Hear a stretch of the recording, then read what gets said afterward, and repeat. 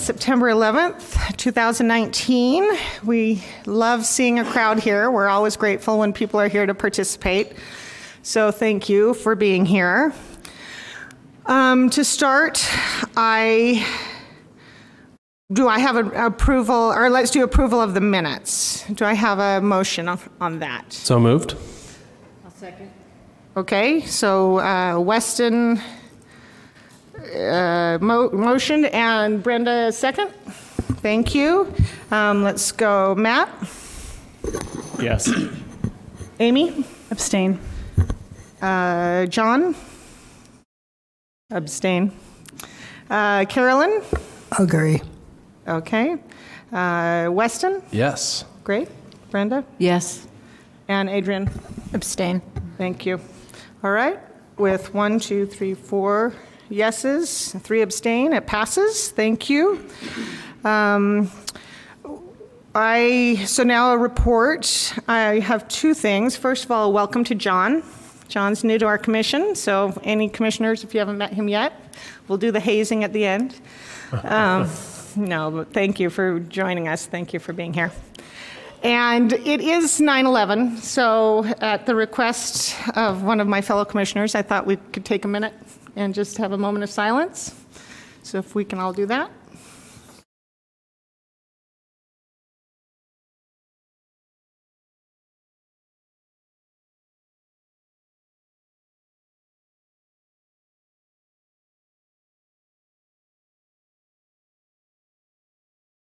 Okay, thank you.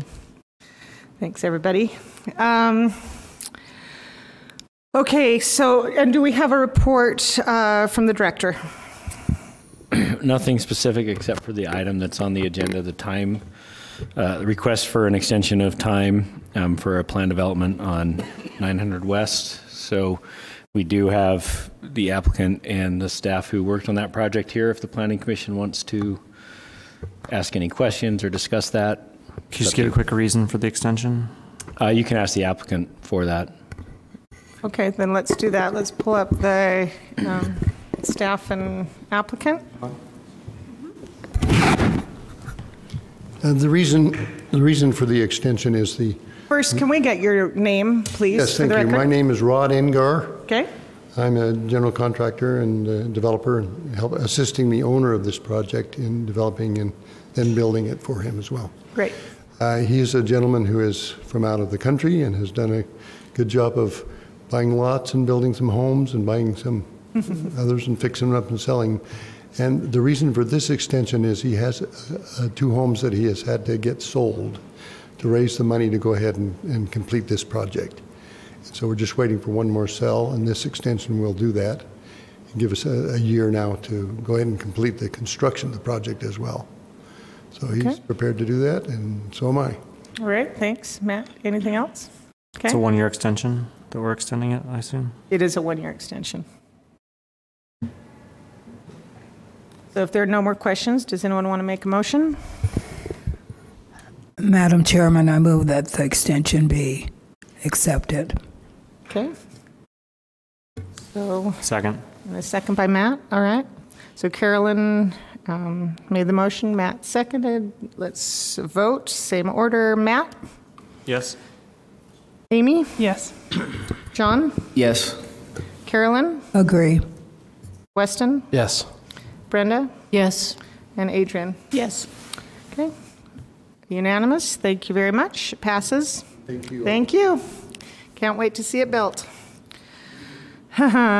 Okay, another reminder to anybody, if you want to participate in our meeting at all, we welcome that. We have these cards that are out right outside the door. If you can fill that out, it helps the meeting go a little faster. If you don't get it filled out, we'll still give you time, but it will make the meeting go a little slower. So if you can do that for us, that'd be great. Okay, let's go to the first item. The AT&T wireless communication facility, conditional use. So Sarah.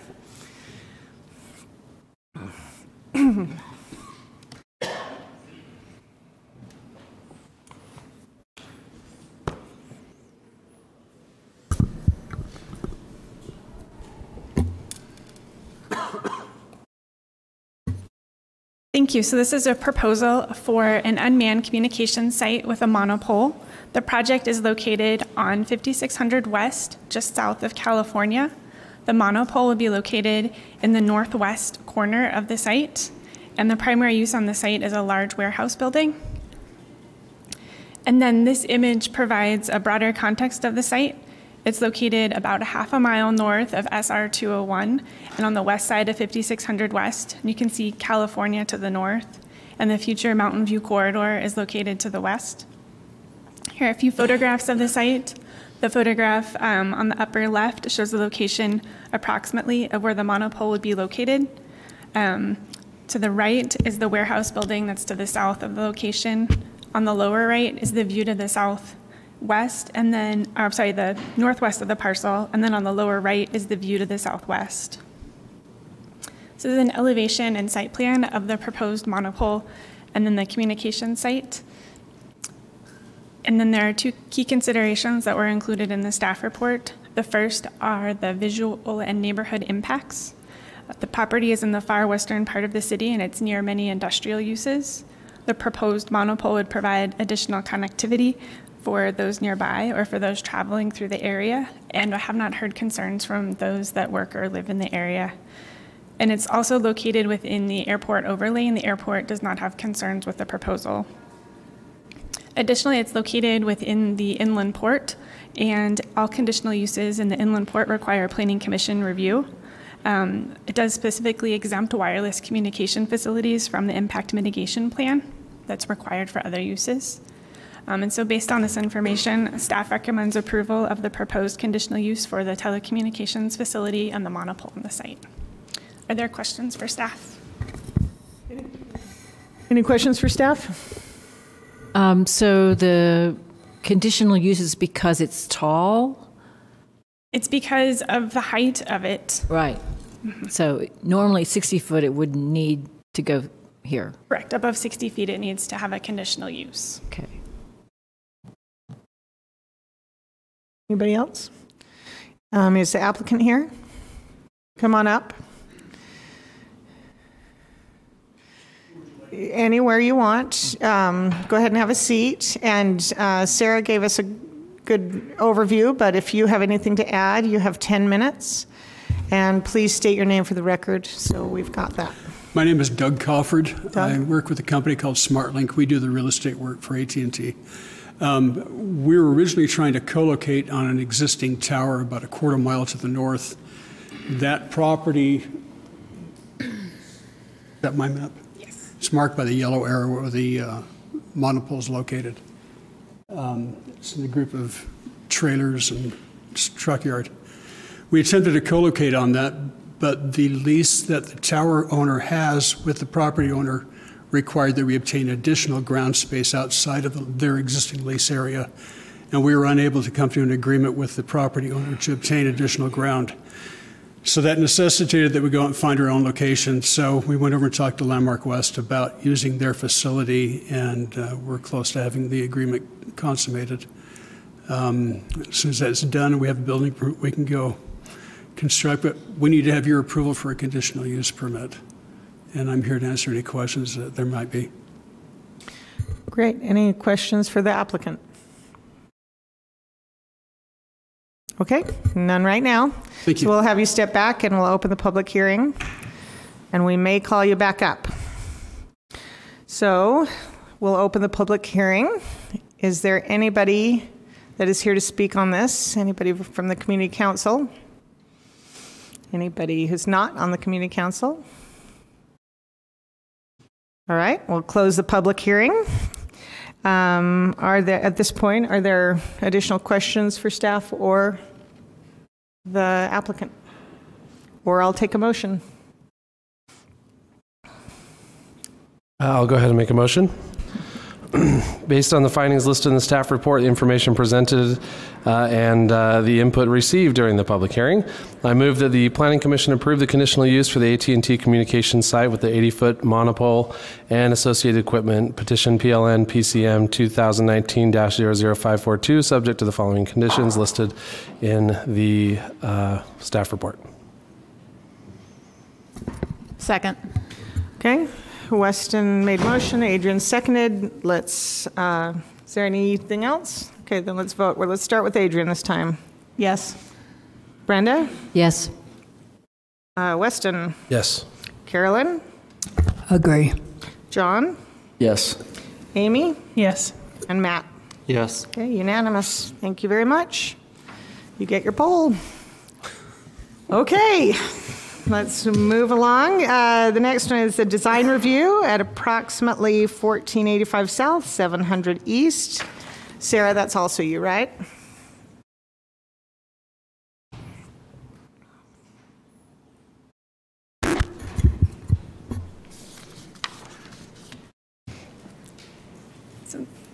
Thank you. As you stated, this is a design review for 1465 South, 700 East, and the request is for a reduction of approximately 12 feet of the 15-foot front yard setback for the construction of a canopy for outdoor dining. You can see in the image here the property outlined in yellow. It's located on the east side of 700 East and on the south side of Roosevelt Avenue. The property to the north is zoned CN, and the other surrounding properties are zoned residential, and all of them are used for residential purposes. This photo has a couple photos of the existing conditions on the site. The photo on the left shows the existing building and the view to the northeast, and then the photo on the right is the view across Roosevelt Avenue facing south. This is a proposed rendering of the building showing the canopy structure for outdoor dining, and the canopy would be located on the west elevation facing 700 East. This is the proposed site plan for the project. There are to be 3 parking spaces on the site. There was one site plan that was included with the staff report that showed a 4th parking space in the front yard setback that can't be permitted. And the proposed canopy would be on the west elevation, again facing towards 700 East. There's also an addition to the building that's being approved through a separate process. Previously, the applicant received approval for an outdoor dining special exception, but the size and form of the canopy submitted in the building plans was such that it was in excess of what's permitted by the underlying zone, and so it's going through this design review process. These are the north and west elevations. On the north elevation, that's showing what faces Roosevelt, and you can see wood trim around the canopy. And then on the west elevation, there would be wood trim, brick columns, and then a gabion rock wall for the base. And then on the east and south elevations, these are the 2 sides that would face the residential properties. The canopy wouldn't be visible from the east elevation, and then on on the south elevation, it would be visible. You can see that there on the left, and then that would be wood trim similar to the north elevation. So there are 3 key considerations that were outlined in the staff report for the project. The first is the reduction in the front yard setback, which was discussed in detail in the staff report and in attachment H for the design review standards. The proposed canopy meets the standards, including that it's oriented to the sidewalk. It will facilitate pedestrian interest, and since it's a small structure, it would be human scaled. As far as impacts to adjacent properties, the proposed use is permitted and it complies with the parking requirements. The proposed canopy itself is oriented towards the street and pedestrians. It's oriented away from the adjacent residential uses. Staff has heard some concerns from neighbors regarding the parking and the proposed use. And there was additional email correspondence that was placed on the Dropbox on Monday with some emails from applicants. As far as the third key consideration is compliance with master plans. It's consistent with Plan Salt Lake and the Central Community Master Plan. And the proposed restaurant's a small business, and it would provide an additional gathering space in the neighborhood.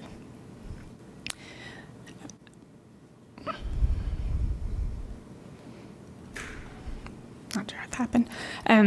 So based on staff's review, staff recommends approval of the proposed design review for the reduction of approximately 12 feet of the 15-foot front yard setback, subject to the 4 conditions of approval on the slide. And then I wanted to note that there is that additional 4th condition of approval regarding the parking in the front yard. So are there questions for staff? Any questions at this point, Matt?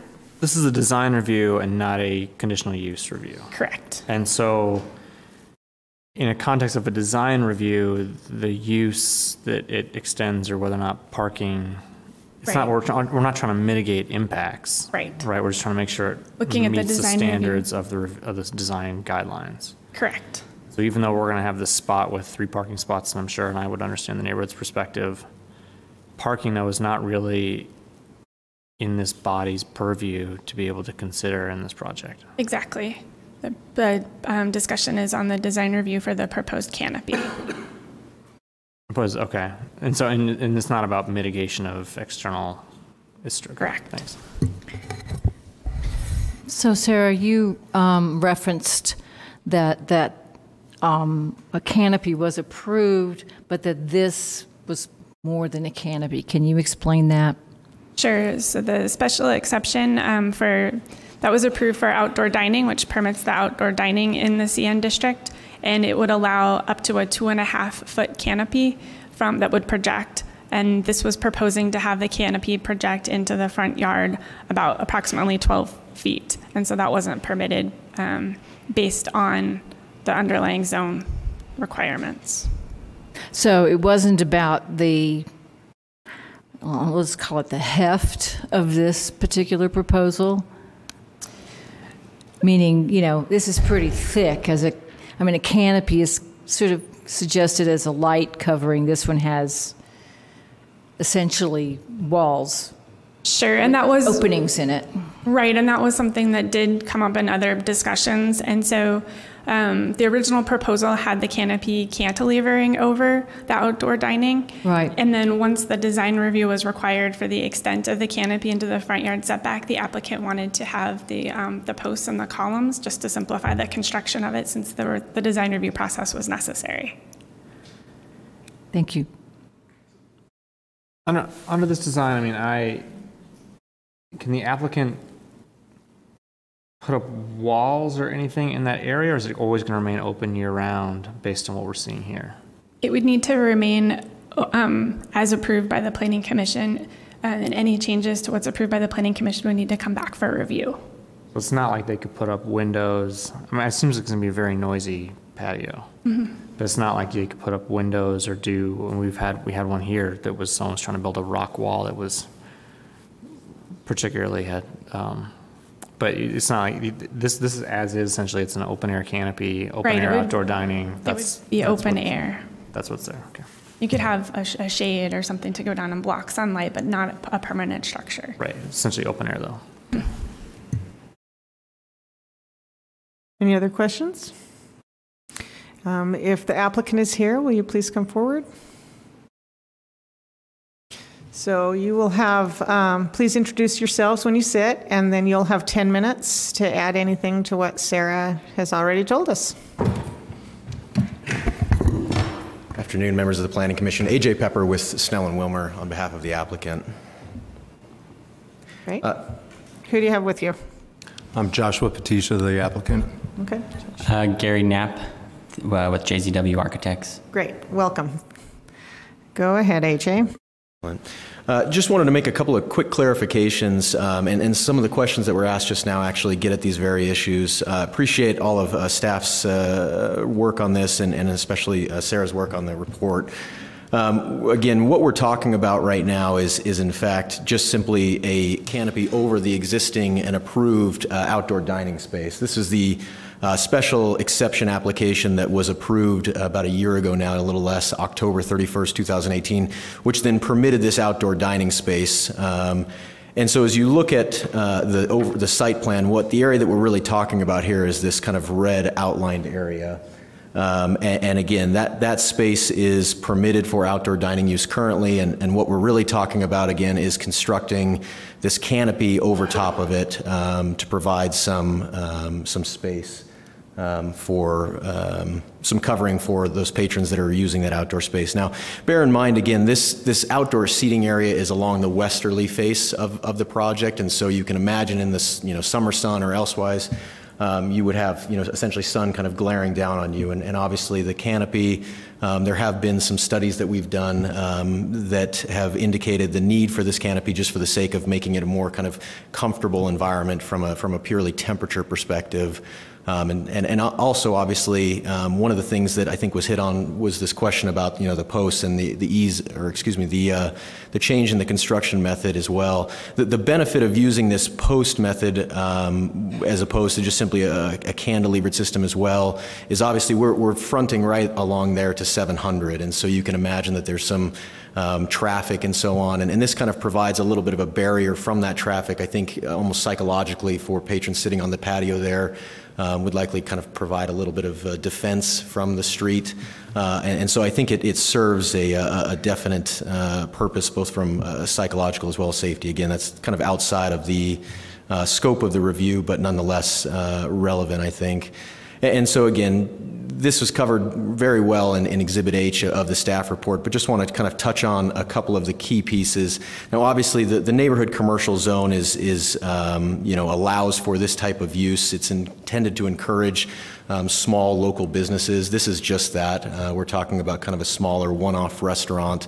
We're not talking about a chain. This isn't, you know, this is very much intended to be a social gathering place.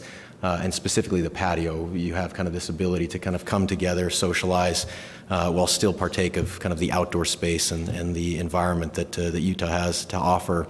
Again, this is oriented to the sidewalk and specifically to the pedestrians. As you'll see in the layout and the overall design of the canopy, this is intended to really pull the pedestrians in from off the street. The overall layout with the sidewalks, the bike rack, and so on was designed with the pedestrian in mind as opposed to vehicular use. And you can see that, again, that kind of permeates the overall design of the site as well. And lastly, again, this is consistent with the you know, plan for Salt Lake as well as the Central Community Master Plan. And we think that this will be a great addition to the neighborhood and to the overall environment, and really give residents in the area a new place to come and gather, socialize, and eat. So happy to answer any other questions the Planning Commission may have. Thank you. Are there any questions for the applicant at this point? And those posts are 2x6s? Is that what they're made of? Am I reading your design stuff right? They're 2x6 wood posts. Mm-hmm. Okay. And there's like multiple put together, or just like one? Just one, and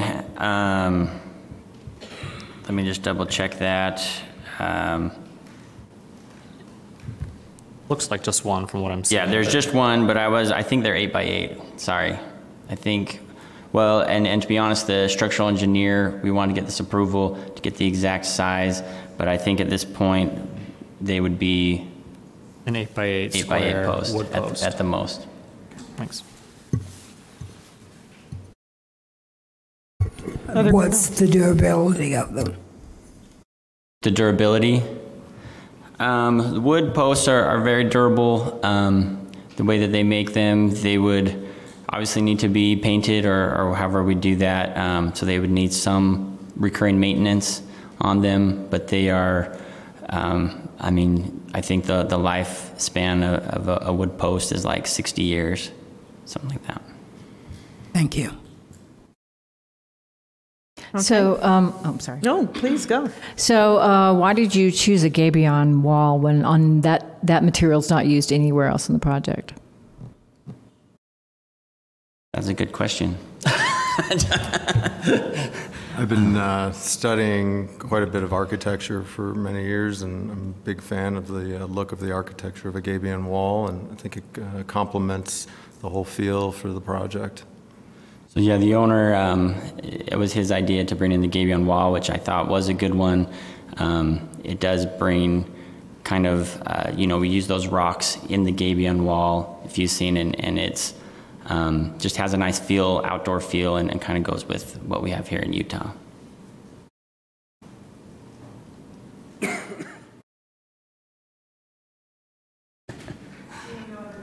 Seeing no other questions, we'll have you step back for the moment, and we will open the meeting up to a public hearing. First of all, is there anybody from the Neighborhood Community Council?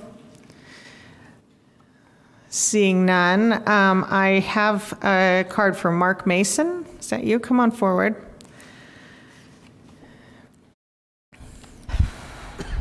So Mark, if you'll give your name in the microphone, and then you'll have 2 minutes. Mark Mason. I own the property just south. It's a duplex, It's got a garage for each side. Unfortunately, the garages are unusable. The property has flooded 3 times in the last 5 years, all called 100-year storms. However, the grading of 7th East causes water to go over the sidewalks into the garages.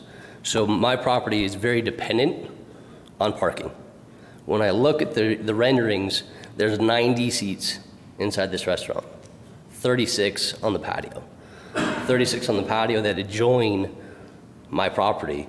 There's going to be a considerable amount of noise coming off of this. There's going to be limited parking available when my tenants come home at night because it's a dinner rush.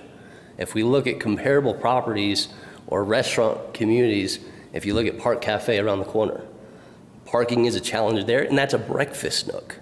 So everybody that lives in the neighborhood is already parked by the time patrons are coming in the morning. What this will do with the dinner rush is actually have a negative effect on the tenants and their ability to park close to their property, as well as increase walk traffic, which, you know, there's been issues at 7th East in Liberty Park where I would not be as comfortable with asking my tenants to walk several blocks in the neighborhood at night in the dark, because the lighting is not great either. There's been a shooting at Liberty Park about 1.5 years ago, and that's not something I can encourage, and it's going to have a negative impact on my property. Okay, thank you very much. Is there anybody else that would like to make a public comment? Seeing none, we will close the public hearing, and we will bring, well, do we have questions for the applicant or staff that we need to bring forward? Yes, I want to ask about the parking. Great, then let's have both the applicant and staff come forward and we can ask that question.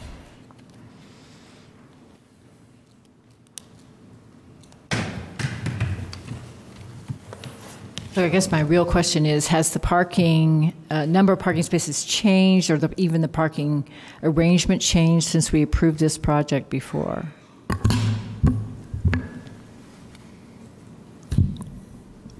What do you mean as far as approving the project before? I don't think we saw this before. We didn't see this one before. But they've already been granted access, or the extension of the dining area has already gone through. That is not before us today. Correct. That was done administratively. Okay. So I think, kind of to your point, we are not, no decision, as Matt said earlier, that we're making today has any impact on the parking. That's already been considered administratively. Correct. And just of note as well, relative to the code and what's required for the zone there, the site is actually overparked, given the construction of bike racks and so on. Sorry. Thank you. Other questions? And in the context of noise for this project, that's not before us either. They just have to follow by the normal Salt Lake County Health Department noise guidelines. Correct. They're the criteria for design review that are before you tonight. I can add the outdoor dining has some limitations on what types of activities can happen, like music and things like that, to also help during certain hours to help reduce noise impacts. And what are the planned hours of operation? It's from 11:30 a.m. till 10 p.m. And there'll be no music out on the patio. Is this 7 days a week? 7 days a week. Yeah.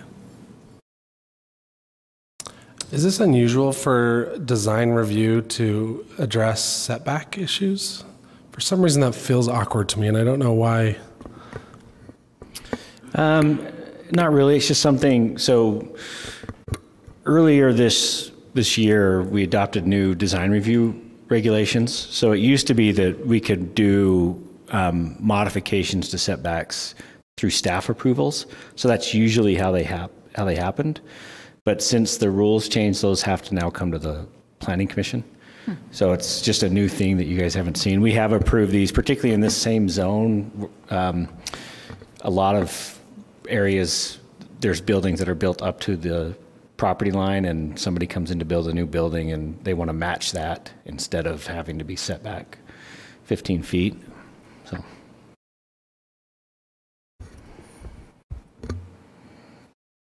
Any questions or discussion?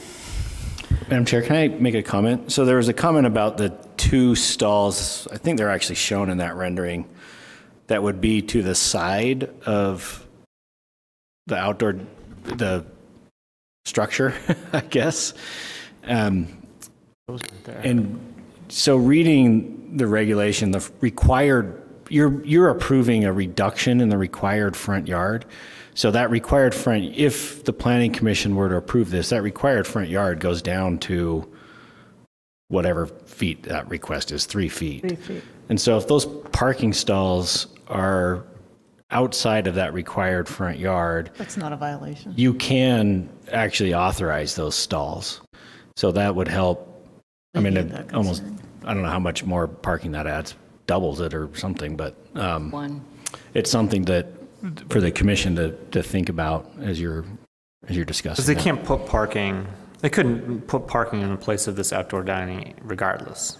Well, it's there now, so it could be used if they weren't doing anything in that area. They have a right to maintain the existing parking as is. If they were to do this addition, build out the restaurant, and have a spot or 2 down that way, probably not. Yeah, once that parking goes away, any new parking would have to comply with the current regulation. So, yeah, they wouldn't be able to get that if they were to make a change, then try to go back. It's not like we could put parking along that front row. So, we couldn't put parking where that outdoor dining is if we wanted to. With the addition and changes. No. Under the current code. Yeah, that would have to go through a plan development process. So this is a question for Nick as well, I think. The project site plan right now has a lot of green space where there could be parking, and I'm wondering if allowing more parking, if we had less setback area, if there could be more paving area for parking. Is that, because we have a big thing on the corner and you're gonna get one stall. That's not gonna solve the problem. Well, but no, a redesign would make it. You might get 3 or 4 more stalls because right now you can barely park there at all. Yeah, the way it's designed. The issue with that is that would be the corner side yard has the same setback as the front yard. Right. And so there'd have to be a reduction in that required yard. Right. I think generally when we have this close integration of commercial uses with residential neighborhoods, especially on a street that Roosevelt is mostly residential, we prefer to, I think, from an urban design perspective, keep that green space instead of having it be replaced with parking. For those that may be familiar, a very similar situation where all the landscaping was removed and it's all parking now is in the 15th and 15th neighborhood where the Einstein's Bagel Shop is. That's the beautiful. parking lot is basically up against the sidewalk, and it creates an uncomfortable situation for pedestrians. So. Okay, thank you. That's my only question. So I do have a comment, since we are on a design review, about the design. And so 2 comments. One, the wall that's around the, I think that this conveys a sense more of a porch that's almost filled in, and I would rather see the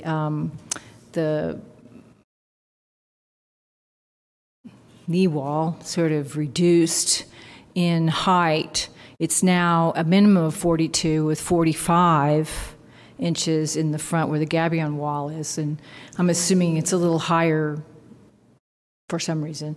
And I would like to see it about all of it about 40 inches, so it's not here, it's here. You know, it's lower, so that you have more view into this space, and it doesn't create that sense of a wall in the front, like you actually have a building there. And And I would also like to see the material be consistent all the way around on that wall. So if it's gabion, it's gabion. If it's wood, but not sort of change material in the middle here.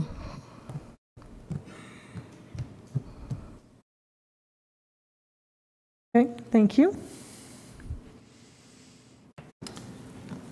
A normal fence in the front yard is a 4-foot fence, or what's a normal front yard fence? I'm sorry, what was that? A normal fence in a front yard, 4 feet? Yeah, that's the maximum allowed by ordinance.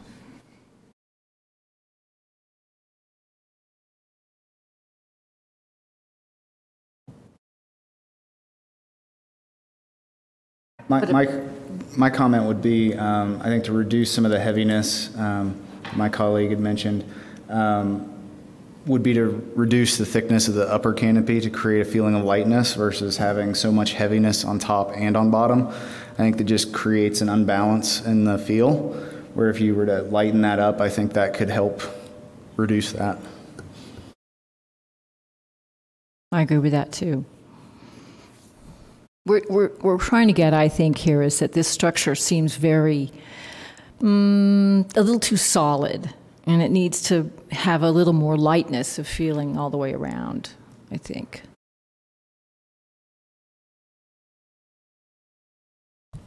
Would anybody like to make a motion? Are we there yet? How far is that fence from the property line or the sidewalk? No, that's not a fence. The gabion wall, sorry. There, hope you know the precise number. You can correct me if you have a more precise number, but there, so it would leave a 3-foot front yard, and then there's approximately about 2 feet between the property line and the sidewalk. Does that sound about right to you? So 3-foot front yard, 2 feet. 5 feet. Sidewalk, 2-foot park strip. Well, you're saying to the sidewalk? Yeah, to the sidewalk. There's actually about 5 feet to the sidewalk. It's from the. I'll find it on the designs. Yeah, it's 5 feet. It's 5 feet to the sidewalk, and then park strip.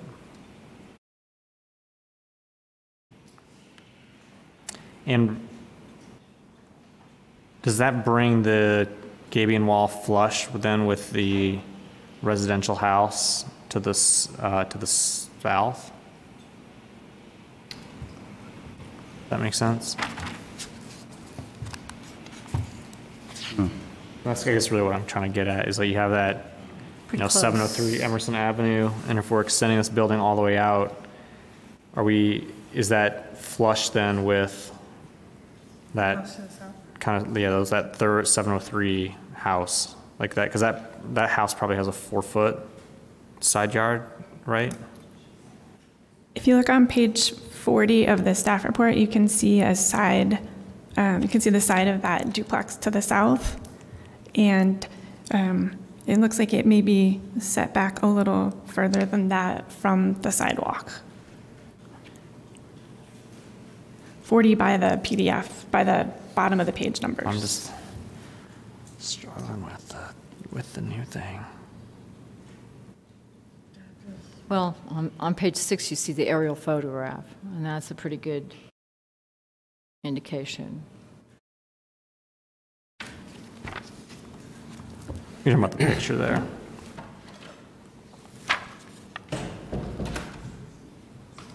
Okay, all right. Because the hill's there, so it's a little bit more than 4 feet. Okay. So I would also say that I like the idea of an outdoor dining space here. I'm not opposed to having the extension out towards the street. The setback is, I think, reasonable given both the property to the north and to the south of this building, as shown on the aerial photograph here, although I would like to actually know what those dimensions are sometime in a staff report. Yeah, I would like to make a motion, if everybody wants. Yes. And I am going on number 2 here of the motions. Motion to approve conditions modified by the Planning Commission. Based on the findings listed in the staff report, the information presented, and input received during the public hearing, I move that the Planning Commission approve the design review petition PLNPCM 2019-00620 for reduction of approximately 12 feet of the 15-foot front yard, subject to the conditions of approval listed in the staff report with the following modifications. Number one, the material of the canopied area should be made less solid so that it appears lighter, including making the lower wall the same material all the way around and lowering the height of that wall to no more than 42 inches.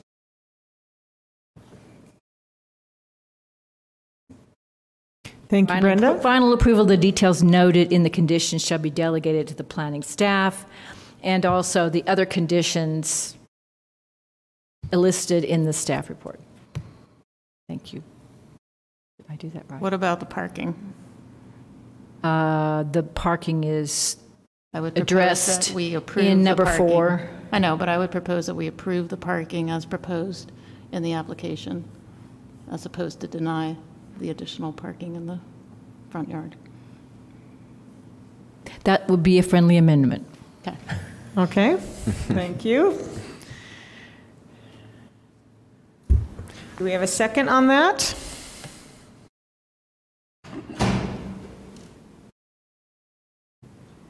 I second. Okay.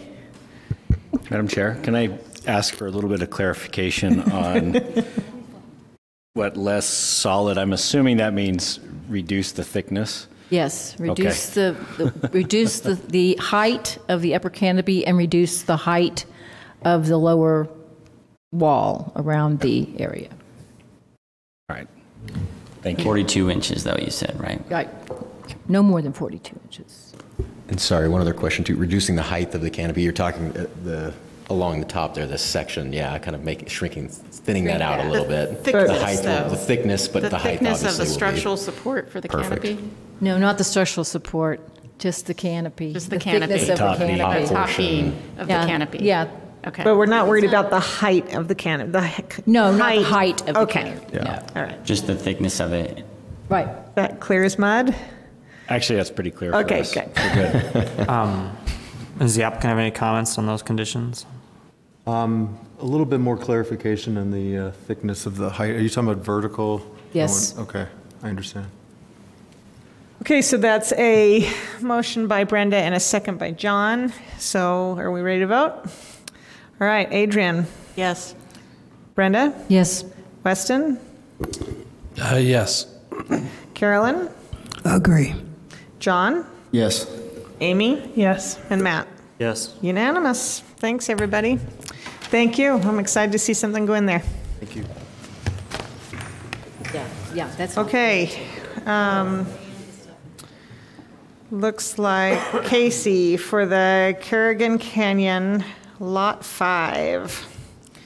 We're looking at a setback modification in Kerrigan Canyon Drive.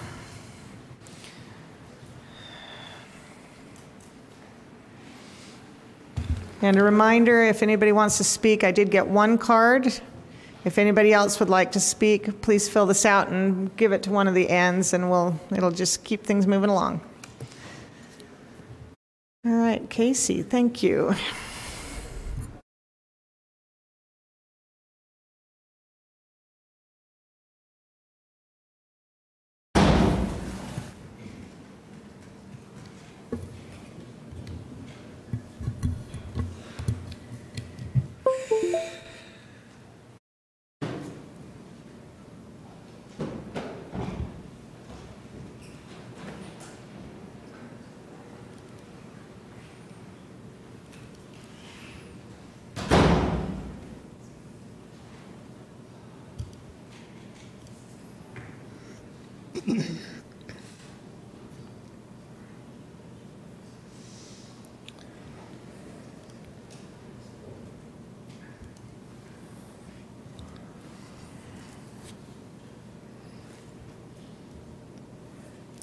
Okay, thanks for your patience there.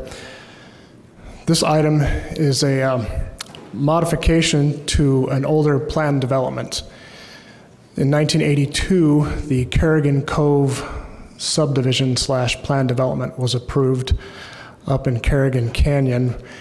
As you can see here on the aerial photograph, and just for a general sense, that's essentially at the very top of 2100 South, kind of that direction. And there is a lot in this 20-lot development that has yet to be built on, and that's the lot highlighted in yellow and the subject of our application tonight. And the request pertains to the side yard setback. If you reviewed the applicant's request, it also included a request related to the front yard. And staff looked at that, reviewed that, and compared that to the plat of this particular subdivision. And the plat had some specific notes regarding the front setback. It essentially stated that the front property line is also the front setback line. And after that determination was made, the applicant's request for a reduction in front yard setback became irrelevant. So just want to point that out. The applicant claimed that the lot was unbuildable because of what they thought the front setback was, but because that is now the front lot line as far as where the building can be built to, it's not necessarily unbuildable. For those that went up to visit the site today, you can kind of see from this panoramic that I tried to piece together a general sense of the property and the trees that are on there. And because of the trees, it's hard to see where the slope starts, but it does go up in the photograph approximately anywhere between 30 and 50 feet from the front property line. This might give you a little better sense. These images are in your staff report. On the left is just a rendering of what the structure is proposed to look like. At the left of that image is the garage, and that is the side yard that is in question. The required side yard for based on the zoning would be 20 feet. The applicant is requesting 10 feet. And in their site plan to the right, in that area highlighted by that red line, that is the 10-foot setback in question. On that same diagram, you can see there's a blue, oh, can't see that. A blue line just behind the house that indicates the undevelopable limit line, or the developable limit line. Beyond that, per the plat, no structures are to be located.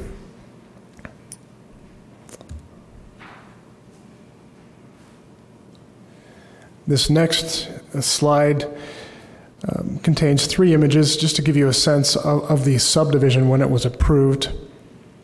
The lot is in red, highlighted or drawn in red. The highlighted sections in yellow are the language on the plat that reference the building setback. Indicates that the front lot line is also the setback line. That only pertains to a certain number of lots. It's 1 and 2, which you can see in the lower left corner, lots 3, 4, 5, and part of 6, and then 17, 18, 19, and 20.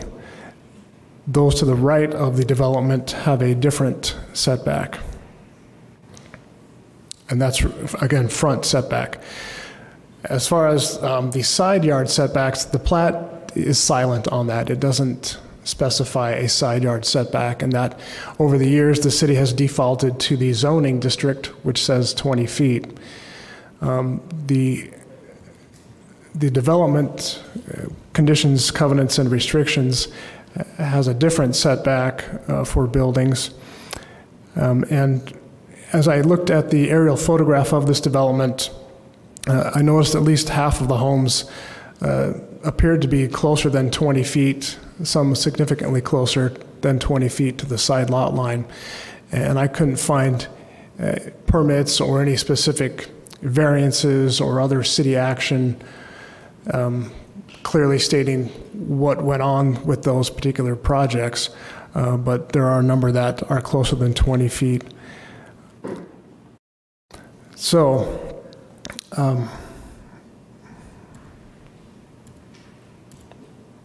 in your packet, there was also a slope map that was done at the original development, and you can see that a number of those lots, all lots have undevelopable areas on them, which are areas greater than 40% in slope. This particular lot 5 had the least buildable area left after those slopes. So given the limited area available for building, the history of buildings in that subdivision that are closer than 20 feet, and the overall nature of the topography, which is fairly steep, treed, staff feels that granting this reduction of 10 feet would still be in conformity with the overall plan development, and certainly is a setback greater than some of the existing houses in the development. So staff recommends that the modification be approved, and I'll leave it at that. Casey, I have a question in regards to the relationship to ordinances and HOAs, because HOAs can have their own set of rules, correct? Correct. So when the city or the planning commission gives approval for a modification of any kind, how does that work with the HOA partners? We're not too concerned about that because we're not party to those private covenants. So as long as whatever you grant is according to the standard set and the processes allowed, the HOA is on their own to figure out how to deal with their particular restrictions. Okay. So are you done? So in the packet, there's a letter where the HOA outlines where this development does not meet their standards. That would then be up to the developer and the HOA through their own private legal action to resolve. And those standards that they're discussing here are not before us as a body. That's correct. Another question, not related, is it that rear lot line, the blue line, the developer line, is that set by the city or was that set by the plat? Like, why is that blue line drawn? Right. How and where it's drawn? That's on the plat, but it was in agreement between the city and the developer. So the original developer put that line there? Yes. And is there any reason it could or could not be moved? The plat could be amended. Isn't that like a really steep slope?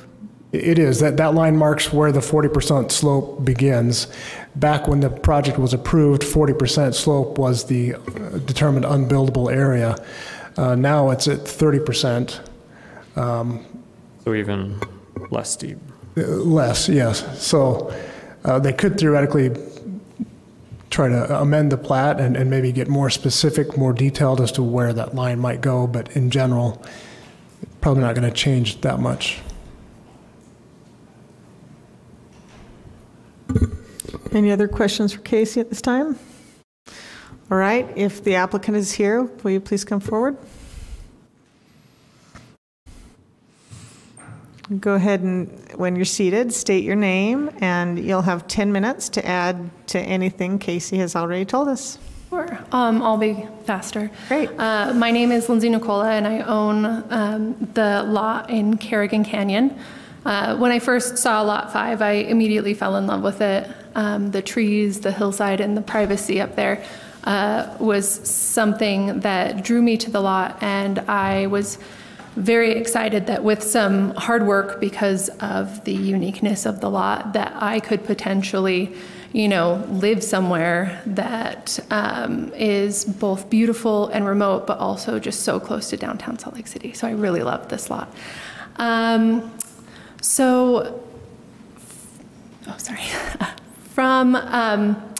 after a few rounds of feedback in this process and paying particular attention to the shape of the lot and how unique it is, we feel like we've come up with a plan that really respects the landscape, that doesn't require an exorbitant amount of removal of the scrub oak up there, that still maintains a level of privacy with the neighbors to the east and the west, and that ultimately, lives in harmony with the topography of the land and with the shape of the lot, because it's a bit of an odd shape.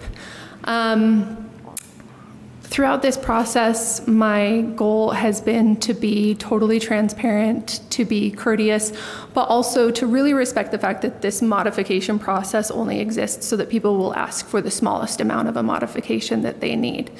Up until this point in the process, we have had many meetings and lots of communication, both with city staff and also with the HOA of the subdivision. And we feel like the plan that we have come up with does ask for the minimum that we could ask for. And we're really excited about that. Like, we feel great about this project. As Casey mentioned in his report, from overhead shots and from the research that we could do, around approximately 7 to 9 of the homes in the lot currently do not meet the 20-foot side yard requirement. And so we also feel like our plan lives in harmony with that, and that it would fit right into the development. So thank you for your time and consideration on this. Great. If you'll wait right there, we may have questions. Does anybody have a question for the applicant?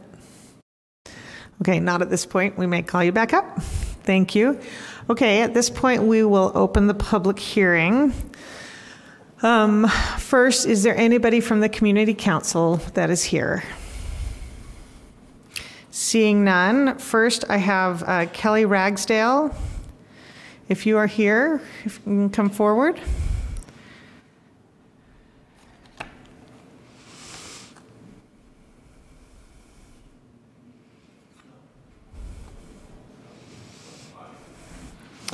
So thank you for being here. If you will state your name, and then you'll have 2 minutes. I'm Kelly Ragsdale. I'm one of the immediate neighbors adjacent to this property. I've sent in my complaints and concerns about this. I hope you've had a chance to read them. There's a few pictures in there. If you have read them, I won't reiterate too much other than as far as the variances that are asking or they're requesting, I am against them because they do change the characteristics of the canyon. They change the setting immediately around my home and my neighbor's home. And nobody up there is saying that that property is unbuildable, that it's just, the plans can, or something can be put on that property as is, and they don't really necessarily need a variance or expand over it on other people's property. Just in listening to things today and then listening or getting information in the last couple of weeks, the only thing I'd like to add is that this has kind of been interesting in that the petitioner has provided the HOA and the neighbors with a bunch of information.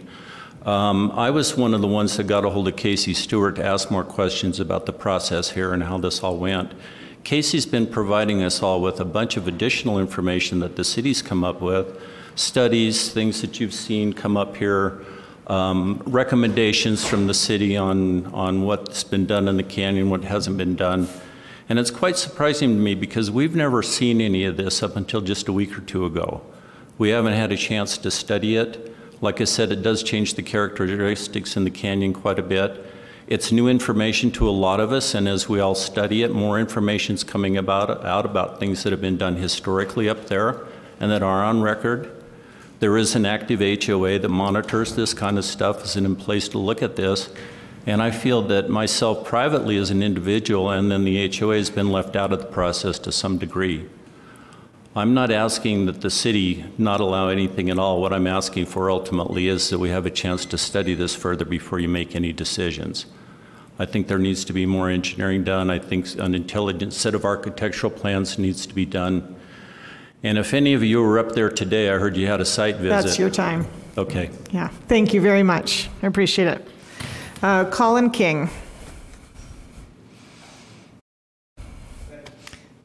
Same with you. Wait till you're seated so we can get your name, and then you'll have 2 minutes. 2 minutes? 2 minutes, and you'll hear the bell. My name is Colin King. I'm the president of the HOA at Kerrigan Canyon. There are 7 different homeowners here tonight. All of us object to this variance request. I object to it. We object to it on behalf of the HOA board, and we've sent letters to the petitioners or requesters. Those are part of the record. I also sent a letter yesterday to Casey Stewart, and that's part of your packet. The reason, one thing I want to make clear right now, and that is the staff recommendation to allow this variance is based on what I see inadequate and in fact factually wrong information. They said, we looked at an overhead satellite picture. I've had that picture for years. And based on just an estimate from an overhead satellite picture, they say, well, it looks like 7 to 10 other lots or homes also violate or have variances less than the 20-foot Salt Lake zoning side setback. That's flatly wrong. I went out there today and measured every single difference in side setbacks with my measuring tape in the middle of that rainstorm. It took me an hour. There is one home that is less than the 20-foot side setback. One home and one home only. And it's only on one side of that home. So it is not in conformity, substantial conformity, to grant this variance. These homes in this development have relied on, even though our HOA had a smaller setback, we've relied on for 30 years the Salt Lake zoning ordinance allowing only 20 feet. And there was only one variation from that. I'm asking you to reject this application because it's contrary to these, to the substantial, to all the other homes except one exception. And it is an impairment in many ways of the privacy of the view lines and the nature of the homes and the distinctive value of these homes having their privacy and their separation. Thank you. Please consider this our request. Thank you very much. Okay, those are the only 2 cards I have. Is there anybody else? This is your last chance to say something. All right, seeing none, we'll close the public hearing.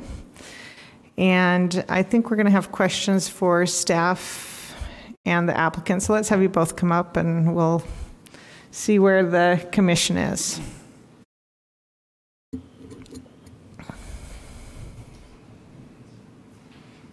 This is my planner. Say it into the microphone so we can hear you. This is the planner on the project and the architect on the project, and so they'll have information. Okay, and can we get your names? Kristen Clifford. Kristen. And Krista Dimmick. Thank you very much for being here. Okay. So, Casey, it seems that a lot of this will hinge on that information about. My understanding is that when this was originally platted, that's the standard in which we have to adhere to, or you would normally adhere to. So if it was originally platted with allowing that it was laid out that it was allowing 10-foot setbacks, then that's what the standard would be. Is that right? If that's how it were originally platted. Correct. And the staff report, it says there was no indication of what the setback was on the side yards at all. Correct. And so you're going based purely on your observation from these satellite images that there seems to be a pattern that 20-foot setback has not been clearly adhered to over the history of this project. And then we have the argument from the property or the HOA president arguing that that's not the case. Is there a way to more definitively have that information? It seems like that's pretty critical to the decision here. And so I mean, I don't know, your satellite imagery using GIS, I assume it's probably relatively accurate. I don't know if you can maybe just speak to that. That's a fair question. I mean, its accuracy is I don't know. I can't attest to it.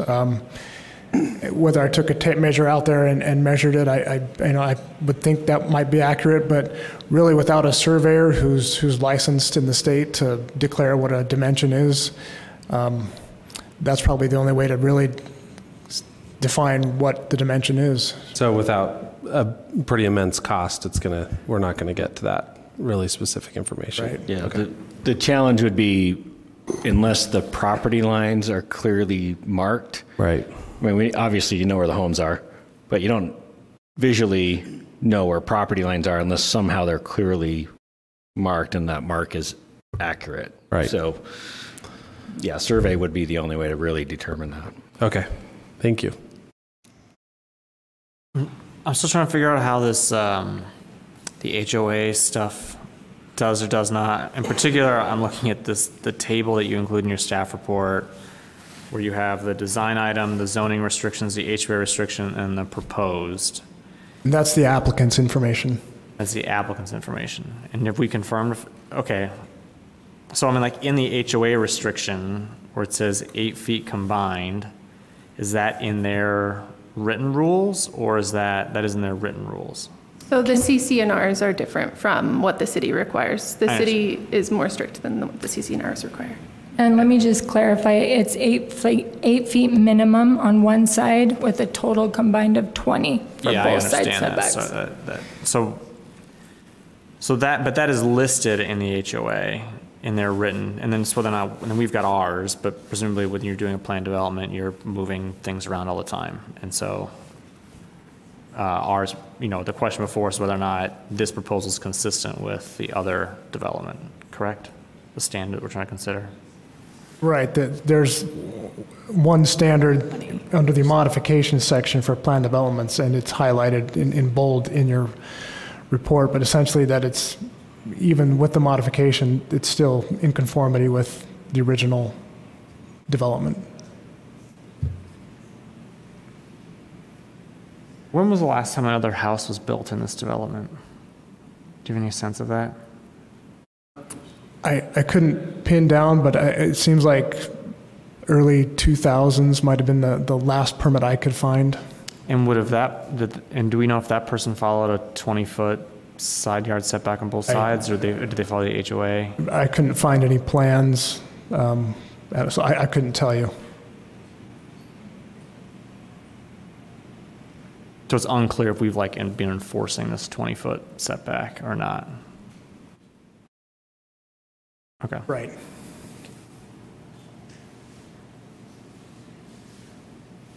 Do we know, is the proposed footprint of this building significantly different than the existing houses?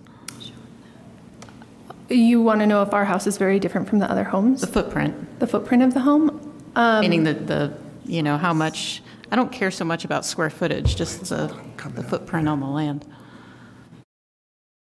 If I could, I can't speak to exact footprint. They'll pull up an aerial. I can speak to building square footages.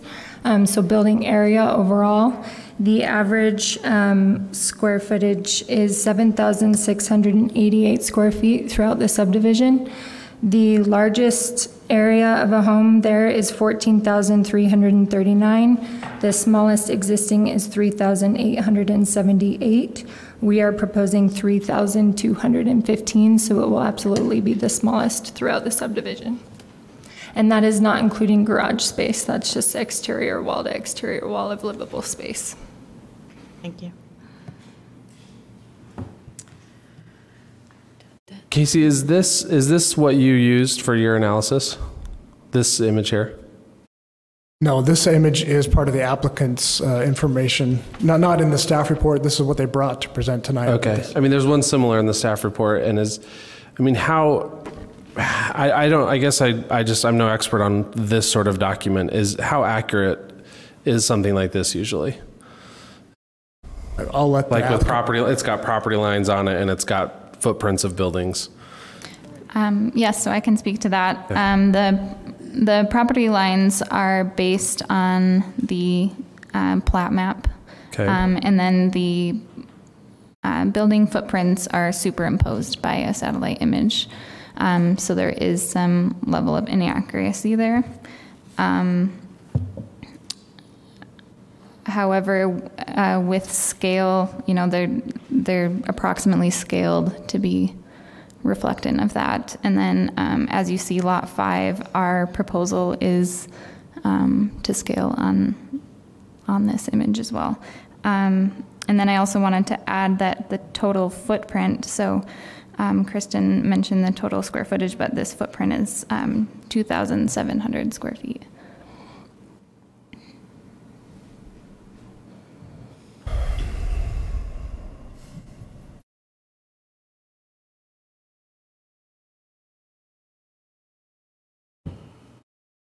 Madam Chairman? Yes. I would like to motion to approve, consistent with staff recommendation, based on the information in the staff report, the information presented, and the input received during the public hearing. I move that the Planning Commission approve a major modifications to the Kerrigan Cove Planned Development Subdivision, aka BOA case number 8862 of 1982, to allow a building setback of 10 feet along the east side yard within the plattable building area. Thank you, Brenda. Do we have a second? Second. Second by Adrian. All right. Matt, we're going to start with you.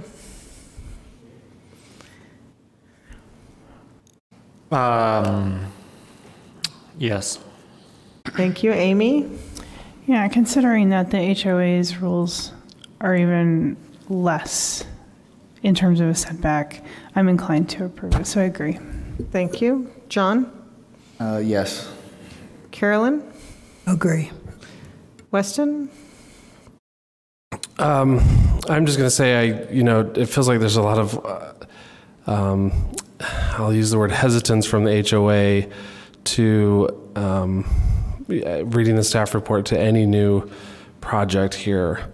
And what I didn't hear from the community was a specific reason as to why we could not, why we should not approve a reduced setback on the side yard. And so I'll vote yes as well. Great. Brenda?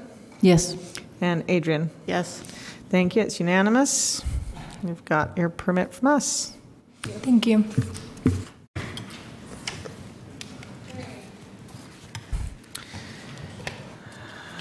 So now we move into a work session portion of our meeting. Eric is here. He's going to come talk to us about parking.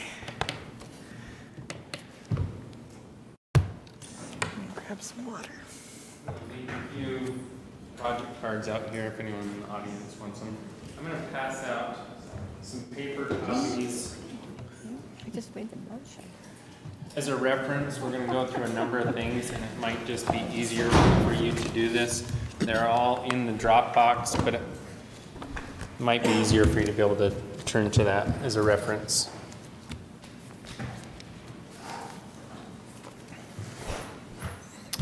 So, members of the commission, nice to be with you here tonight. And this is kind of 2 years in the making to get to this point on the rewrite of the off-street parking chapter of the zoning ordinance. And so tonight we will be going through it. We'll give a brief overview and kind of framework and background for members of the audience, for newer members of the commission, and to just give us all a refresher of where we are with this. Again, this is a rewrite of the parking chapter of the zoning ordinance. And as we look at the original project scope, this is essentially what we were tasked with accomplishing by rewriting the zoning ordinance. And so first and foremost was to reconsider the current minimum and maximum parking allowed and required on properties, to see where we were doing well, where we needed to lower the minimums, and where we needed to increase the maximums. Additionally, we wanted to review the permitted alternatives, and this is the ability to either raise or lower those parking requirements, and see if those standards that we had in place were still accomplishing what we originally intended, or if there was something else we should be doing. The third was to consider basic parking lot design, access points, and the dimensional standards. So that's what was envisioned with the rewrite of here, of this chapter. So, not sure what that is. As we did this, there was a handful of purposes that were identified with the rewrite. And with any code revision, first and foremost, we want to align it with the goals of Plan Salt Lake. We want to align it with the goals and objectives already established citywide, and also with the neighborhood master plans. And so those were documents that we combed through to try to establish, well, what were the objectives written in there? And then next was to focus on infill development and redevelopment, and to be able to encourage that and facilitate it more easily and more appropriately. The next was, of course, to simplify the code, which currently there's a lot of things related to parking dispersed in many chapters, and there's a lot of complexity to it, both for staff, for developers, and it's just, it needed some simplicity to it. And then, of course, we wanted to modernize it based on planning best practices and market trends, and be able to implement those things a little better.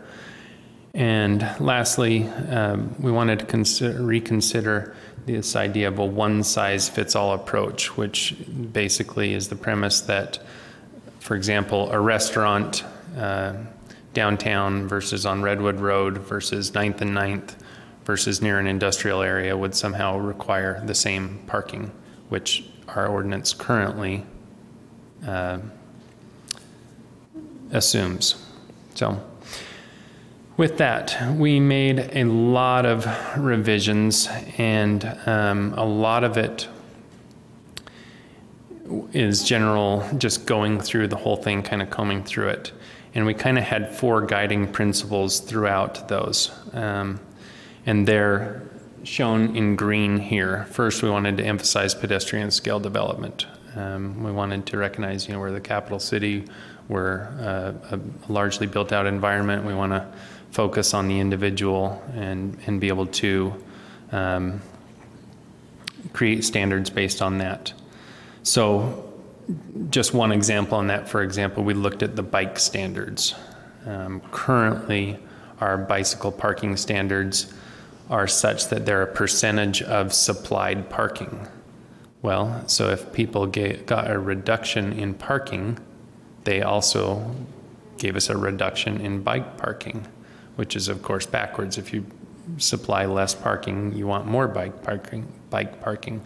And so we, for example, that's one thing we did for pedestrian scale development, is looked at that. As far as for economic growth, we reconsidered, for example, the regulations on affordable housing and for senior housing to find relaxed standards for parking there. As we know, that's a substantial cost, and generally is not needed on the same level as other more traditional housing. And then as far as ordinance usability, one of the things we did was simplified the process for adjustments. So currently different things had to go through like a special exception, or they needed more complicated interpretations for something as simple as changing the angle of certain parking, or just minor details. Sorry, I'm having a little trouble with this laptop. And then with, oh, is that, okay. No. Oh, look, there we go, sorry.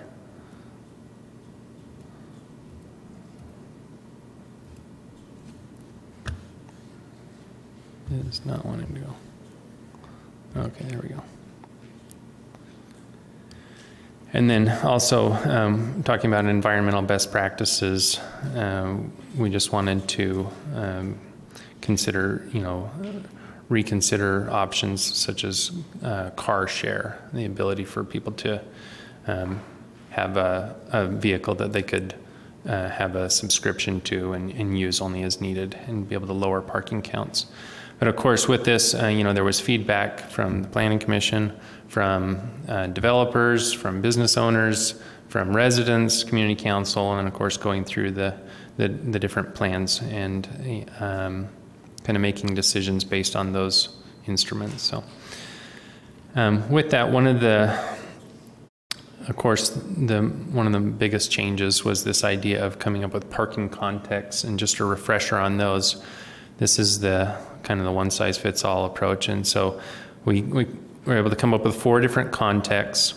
The transit context is, of course, located along transit lines. It's your highest density development and typically has the lowest parking demands. The urban center context is kind of that adjacent to downtown area, or other areas such as Sugar House that have high density development, pretty good access to public transit or other mobility options, and low to moderate parking demand. And then a neighborhood center, these typically, kind of the poster child for that is kind of the 9th and 9th area. Those are typically areas that have neighborhood scale development, lots of pedestrian amenities, but maybe are not well serviced by transit. And we found that they really have the most varied parking needs. They need to support the businesses with lots of parking or traffic, but we don't want that pouring into the neighborhoods. They're typically the most complicated scenario. The general context are areas that are not well serviced by mass transit, don't have a great mix of uses.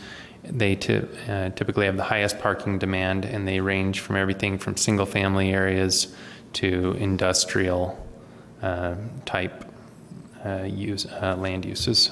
So with this, it should also be noted, we did explore the option. I'm going to show you a map here in a second, and you're not going to be able to see everything perfectly well, but you can either look on your one supplied on the paper, or you may go to the Dropbox and zoom in on it and explore that a little bit more.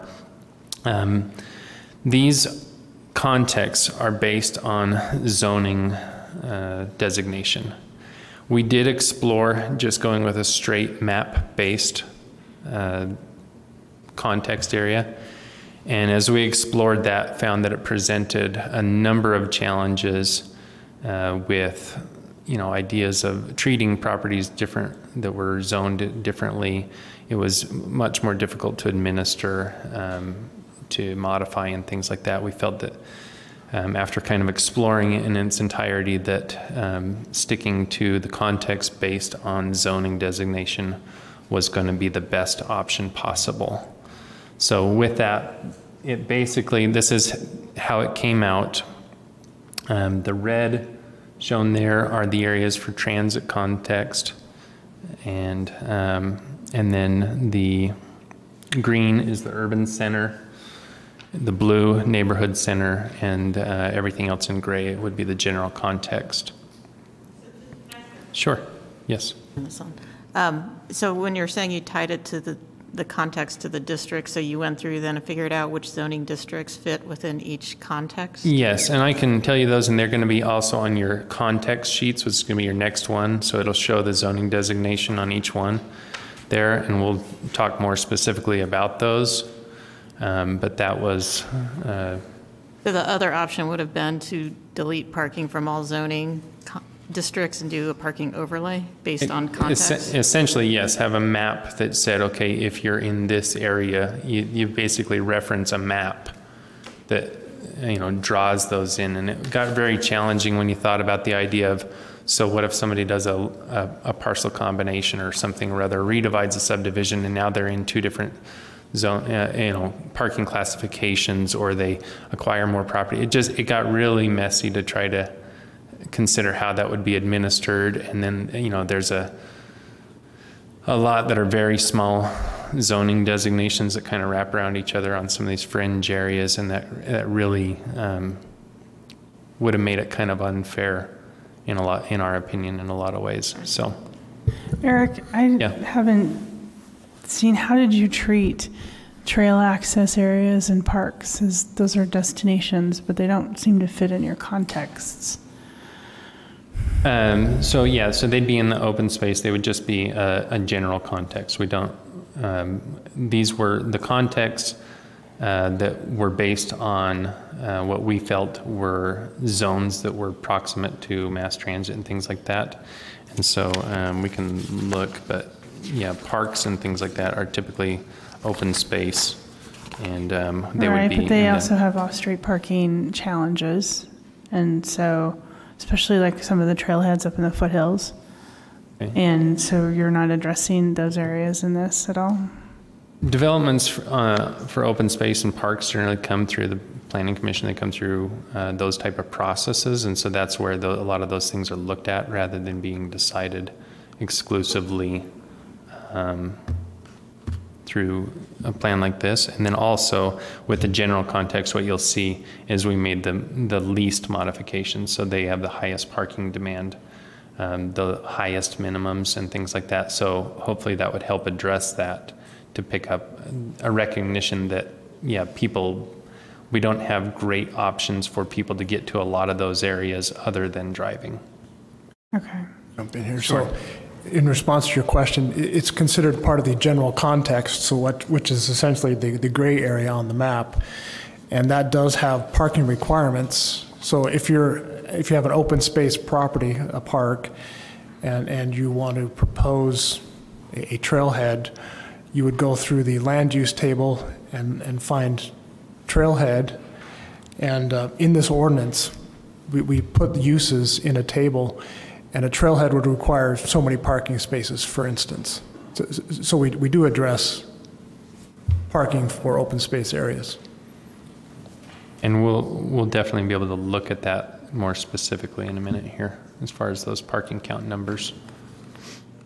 Other questions to this point? Otherwise, I can keep rolling through. Okay, sure. I don't know if this is the appropriate time, sorry. Okay. But I'll ask real fast, just because it's with the map here. So the area south of, I guess, I think it's the ninth or the West Temple on-ramp there. Why is all of that's still on the transit, that's still on the tracks line, would that not be considered a transit in the transit context, and it's the general? So it is by zoning designation. So I assume not it's a necessarily zone that's proximity. not. And we'll talk about what we've what we're proposing for proximity to transit, okay, despite the zoning designation. So we'll get to that in just a minute, and maybe let's see if that answers your question. So it was an ill-timed question. Yeah, it's okay. Yeah, so this is straight by zoning designation here. Eric, real quick, just to go back to the open space question a little bit, okay, so this is something that's been an ongoing issue in the city. The draft ordinance actually has no minimum parking requirement for parks and open space. And the reason for that is because we oftentimes, like in a small neighborhood park, we wouldn't want to build parking because it takes up the park space, it takes up the open space. Small trailheads up in the foothills, we don't want to take up private land to build parking lots. We want to just rely on the street. And so that's been a long-standing kind of viewpoint that the cities has. That doesn't mean that we couldn't build it. It just means that we wouldn't be required to build it when we have a facility that, like a park or a trailhead or something like that. So. Okay, so I wanted to give an update on the public process. And so this is, you had a briefing a little less than a year ago where Clarion, the consultant that originally worked on this project, gave. But so these are some of the things we've done since that time. I don't need to run through everything here, but you can kind of look. We've held open houses, numerous at different times of the day in different areas of the city. Tried to cover kind of the four corners. Met with Downtown Alliance numerous times, working with them closely. Sugar House Community Council, their transportation subcommittee. We had a robust online engagement page and emails that went out, about 2,800 emails, working with different developers and things like that, specifically sending out the draft ordinance, sending out summaries, looking for feedback and working with them. And feel that we were able to get to pretty consistent messages from those groups, and I'll kind of highlight those. Citywide, respondents were generally pretty pleased with the proposed changes. People were very they were pleased with the work we had done, and basically wanted to see this move forward and thought it was very needed. The biggest area of concern, here's this whole ordinance, 48 pages or whatever it is, and there's all these ins and outs. And the primary concern of basically everyone was, well, what are the minimums and maximums? That's what they're most interested in.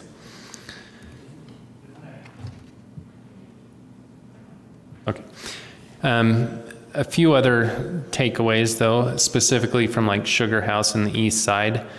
They felt that a lot of the alternatives that are currently on the books were far too permissive, that developments that had gone in recently were able to make reductions that did not actually reduce parking demand, and that parking just ended up in the neighborhoods. And so that was something that they're very aware of and wanted to see changed from the current ordinance, and overall they were pleased with what we've proposed in the ordinance before you. Additionally, they talked about, they felt that private development needed to bear the majority burden. They wanted to see them build parking garages would be preferred, and if they found ways to share those among businesses and things like that, they felt that that would be a really great solution. But do they want to live next to parking garages? Well, there are standards in place for parking garages and that to be behind businesses and things like that. But then that would be next to the backyards of the people across the, Understood. Right. I know, we want it all. And they felt, for example, for the sentiment that was shared was, they were weary of too much parking pouring into single-family residential neighborhoods on street. So that was one of their sentiments. Also, they felt that basically retail and restaurant uses needed low minimums to reuse a lot of the building stock that's there, but they needed to have high enough maximums to support their customer bases. And so that's kind of that complex scenario that we've talked about. And even in studying what we did compared to other cities, we found that our maximums were way, way low compared to comparable cities. So that's something that we definitely took note of. The sentiment from the west side was largely they were pleased with the regulations in place. They didn't want a lot of change. They felt that there wasn't enough transportation options available to them, and there wasn't enough mix of uses to support too many changes, and they kind of asked, hey, hold off on too many changes in our area. We don't want to create problems where there aren't any. For downtown, one of the opinions that was expressed the most was that although in general for downtown parking demand is decreasing as transportation and other mobility options are made available, office space is actually nationwide is increasing for parking needs. And basically what's happening is more workers are fitting into smaller spaces as we get away from big filing cabinets and large spaces. They're able to come with their laptops, and they're putting more employees in a smaller space. And with that, they need more parking. And this was also kind of based on their take rates of public transit passes and things like that. And they also felt it was important to be competitive with some of the development, office development happening in the south end of the valley. With that, one of the things you'll see as we look at the ordinance, we're proposing that the maximum parking would not apply to structured parking, and we'll talk more about that, but they are in favor of that and felt that that was a good solution for offices in general, that you know, at least it wouldn't be spread out surface parking throughout the downtown. And then lastly, they talked about in general that the minimums and maximums needed to be flexible to kind of represent market realities. And of course, you know, they're very cognitive of what's happening in the business world, and they want to be competitive. And so they really felt that a market-based approach is the best. And, you know, of course, they recognize that, you know, a dense downtown is also, and a, you know, pedestrian-friendly downtown is in their best interest as well. So next, I wanted to talk about the alternatives to parking calculations. And the reason I'm going to this next is we want to talk about the parking numbers tonight, but I want to have everyone have a good understanding that the number written on there has ways that it can be altered up or down. So I want to kind of set the table with that, make sure everyone's clear as to what those alternatives are before we look at the exact numbers. Easiest way to do this was to just look at what we currently allow. So currently we don't have an overall limit to the reductions that can be made. We have a provision for shared parking, and it's based on peak hours of use. And then we have one for proximity to mass transit, and it allows up to a 50% reduction. We have one for valet parking, on-street parking credit, meaning you could, you know, if there's stalls available in front of your business, you could count those towards your parking. And then we have a provision called transportation demand management, which deals with bike parking, biker car share, carpooling, unbundled parking, things like that, and that allows up to a 75% reduction in your required parking. Use of excess parking in park-and-ride lots, and then off-site parking as a tool to reduce parking requirements. Again, not just allowing for it, but if you could find off-site parking, you could actually reduce your required parking. And then we have pedestrian-friendly amenities, and they kind of have their own standard. What we found as we went through this is that a lot of these, though they were well-intentioned, didn't exactly equate to someone being less inclined to drive a car. For example, I like to highlight, we have one that talks about having a drinking fountain within 50 feet of an entrance. And although that's a great thing, and the people of Salt Lake are less thirsty because of it, it doesn't mean they're going to get out of a car and suddenly not drive to work. So we re-examined those, and again with all the plans, with the feedback of the community and everything, what we're proposing, and the reduced and revised parking calculations altogether, is that we're saying that the total reductions allowed would be up to 40%. Of the requirements. We have a provision for shared parking for 2 or more uses, and now we base that on use rather than hours of operation. And there's a table in there with calculations of how that works. And then we have one for proximity to transit, like we did before, but this one allows up to 25% reduction. And that's when located within a quarter mile of fixed rail transit station platforms, excluding single family or duplex uses. I'll touch on that one pretty specifically. What we heard, well, first of all, we felt that the vast majority of our transit is covered by the transit context. Those that weren't, many of them were covered by the urban center context, and felt that the few leftover properties would be covered with this. There was quite a bit of discussion as to which properties would be able to receive this, whether it was from the platform itself, whether it was from the line, whether it included high-frequency bus routes, things like that. I think that's an important topic for this commission to discuss. The feedback we received primarily, there was, this was a fairly hot topic. We heard considerable voice that people did not want it from bus routes or just the line itself, that they did not feel that that was fully reliable or something when a development goes in is going to be there for the next 100 years. Those routes can change and things like that. And they liked the permanency of a fixed rail transit stop for these reductions. And again, we feel that we have right-sized a lot of the parking to begin with and allowed for reductions in other areas that hopefully projects that maybe that other reductions would be appropriate for, that they'll still be able to take advantage of things. But that was definitely a pretty hot topic, and I imagine still one for a fair amount of discussion. Is that supported by any evidence? I'm sorry, I didn't hear that question. Is that supported by any evidence? I mean, I know that's what people say, but I mean, does a bus line provide the same kind of benefit as a rail line?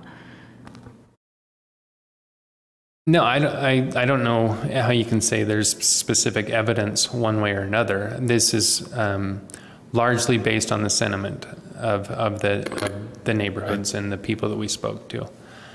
I can say, Casey and I are both transit users. From personal experience, you know, I commute in, I get off at North Temple. UTA just removed my 2 bus lines to get to work every day. And it seems like I'm right downtown coming from a really prominent location. And, you know, those were high frequency bus routes and they're gone. And so I can, you know, my own personal experience, I can see that. So I'm a little sympathetic to that sentiment. And at the same time, the city's just invested substantial resources for these high frequency bus routes and putting a lot of faith in them. And I think there's good reason. I think it's a great area for discussion. Yeah, I just wanted to point out that this is going to be one of those things where adopted city policies and the community feedback we're getting are conflicting. And so that's going to be a point that we're going to expect the Planning Commission to consider what direction to go with this particular item with the proximity to transit.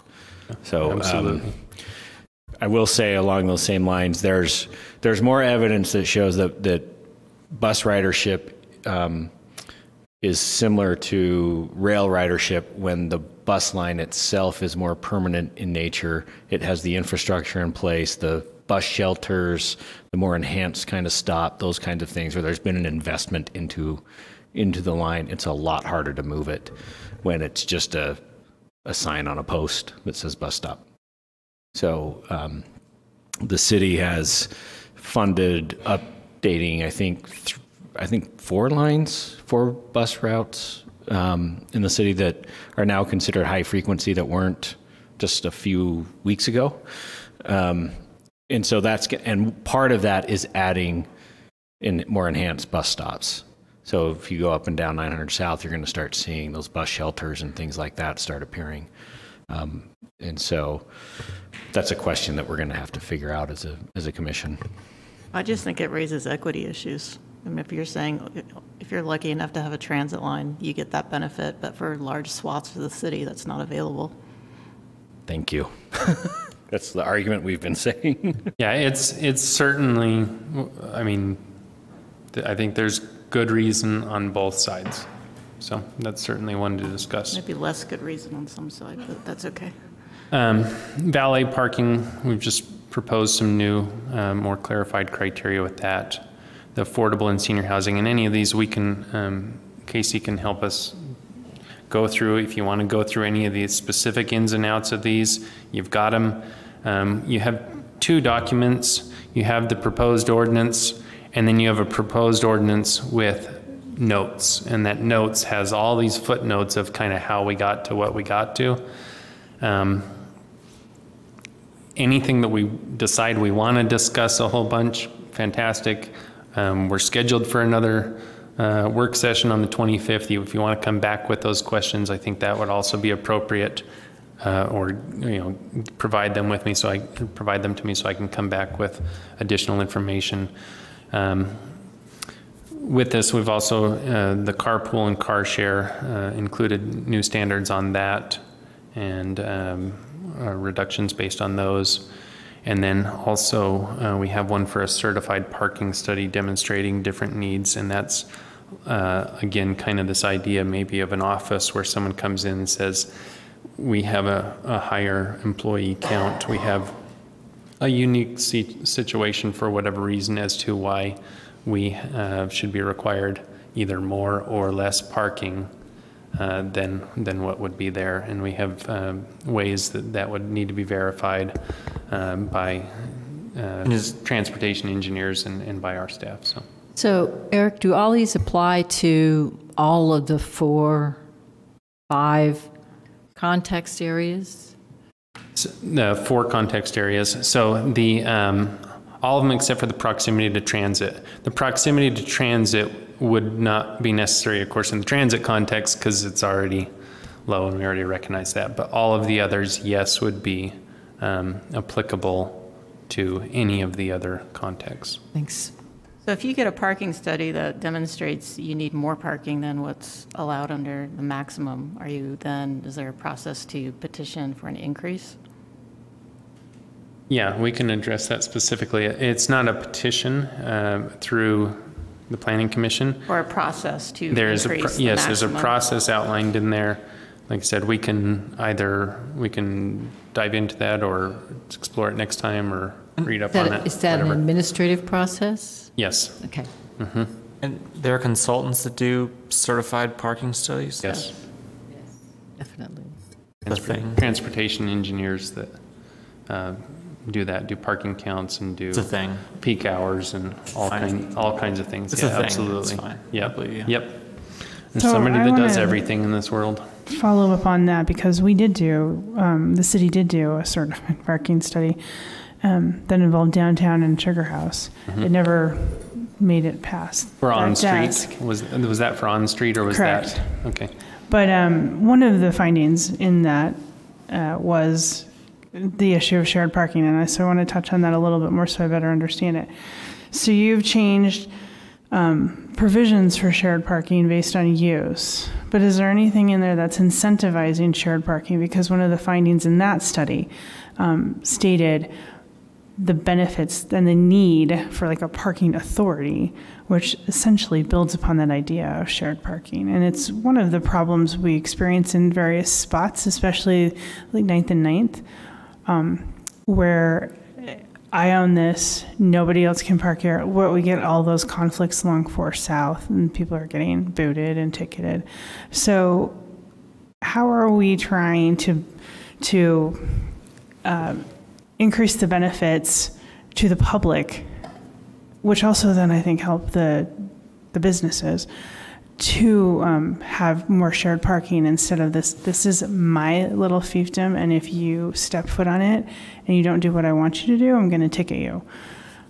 I think, can you explain to me if we have incentives to try to promote that, and if not, then maybe that's something we can look at a little bit more.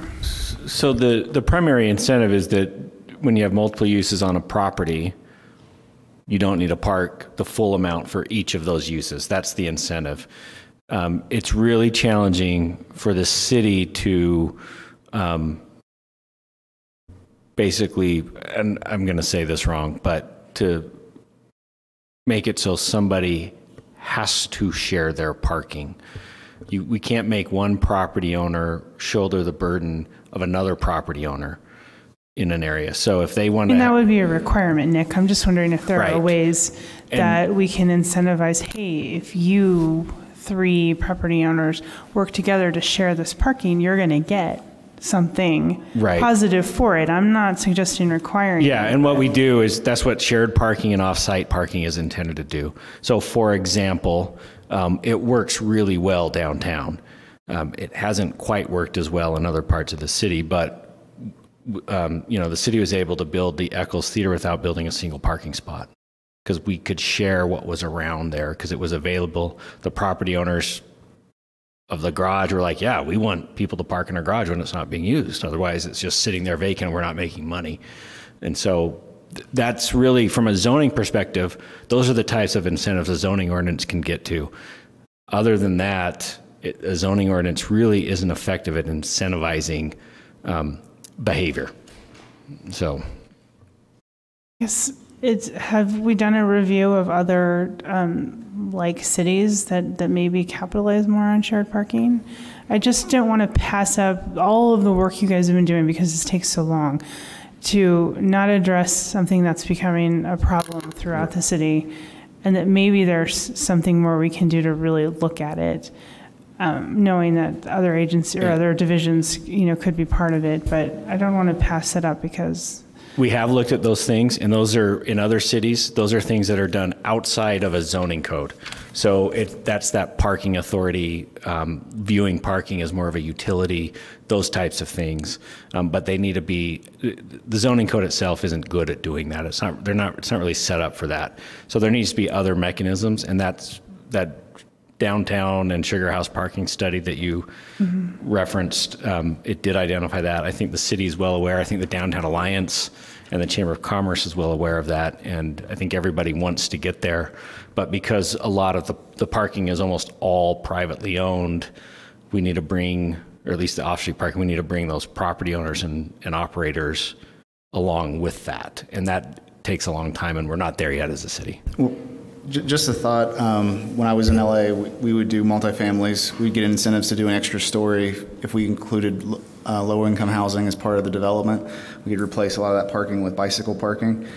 Would there be a way to incentivize business owners by increasing by a story or leasable square footage if they include so many public parking spaces within their development? That could be a way of doing it. But if that's, yeah, I mean, we can look at that. That's something that we'd have to figure out how to administer and manage. And when you're doing things like that, you're essentially creating, for lack of a better term, a bank that you have to operate so that you know what's there, who has rights to what. That takes a certain level of staff time and administration to be able to do that. So those are all things that we'd have to consider. One, if we have the ability to even do it as a city, if that's the approach we want to take. So.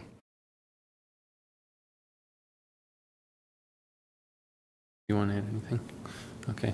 I'll just say one other thing that Nick mentioned about Downtown Alliance, just having met with them a number of times. I know that is something that they are very specifically working on, as well as coming up with signage plans and different things, and being able to create kind of that bank within their own organization to find who has empty parking or excess parking, and be able to get people to it. So yeah, I think it's great, but not all the other areas that are experiencing trouble have an alliance, an outside entity that has a vested economic interest to drive that, right, which then falls on the city. Yeah. And like Nick mentioned, the zoning ordinance isn't the perfect place to create those incentives. We hope that by hopefully right sizing these, we're increasing property values, we're increasing use, and we're eliminating excess or creating opportunities for things like that, that we're hopefully, kind of right sizing it. So with that, next I wanted to give a brief explanation of the new layout that's in here.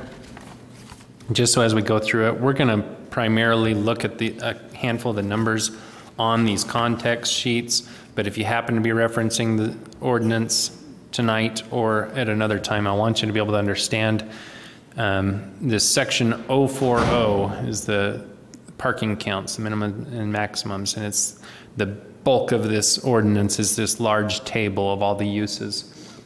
And so as you'll see here, first column is the land use itself. And so what's been done is all land uses that are used elsewhere in the zoning code are represented here, and they're categorized first by that kind of large level thing here, like residential uses, and then the smaller context of household living. Okay, so that's the first column there as you reference things. The next is the minimum parking requirements, and so you'll notice the 4 contexts: general, neighborhood center, urban center, and transit. So that's and it lists the zoning designations at the top of the column, and then of course those are the minimum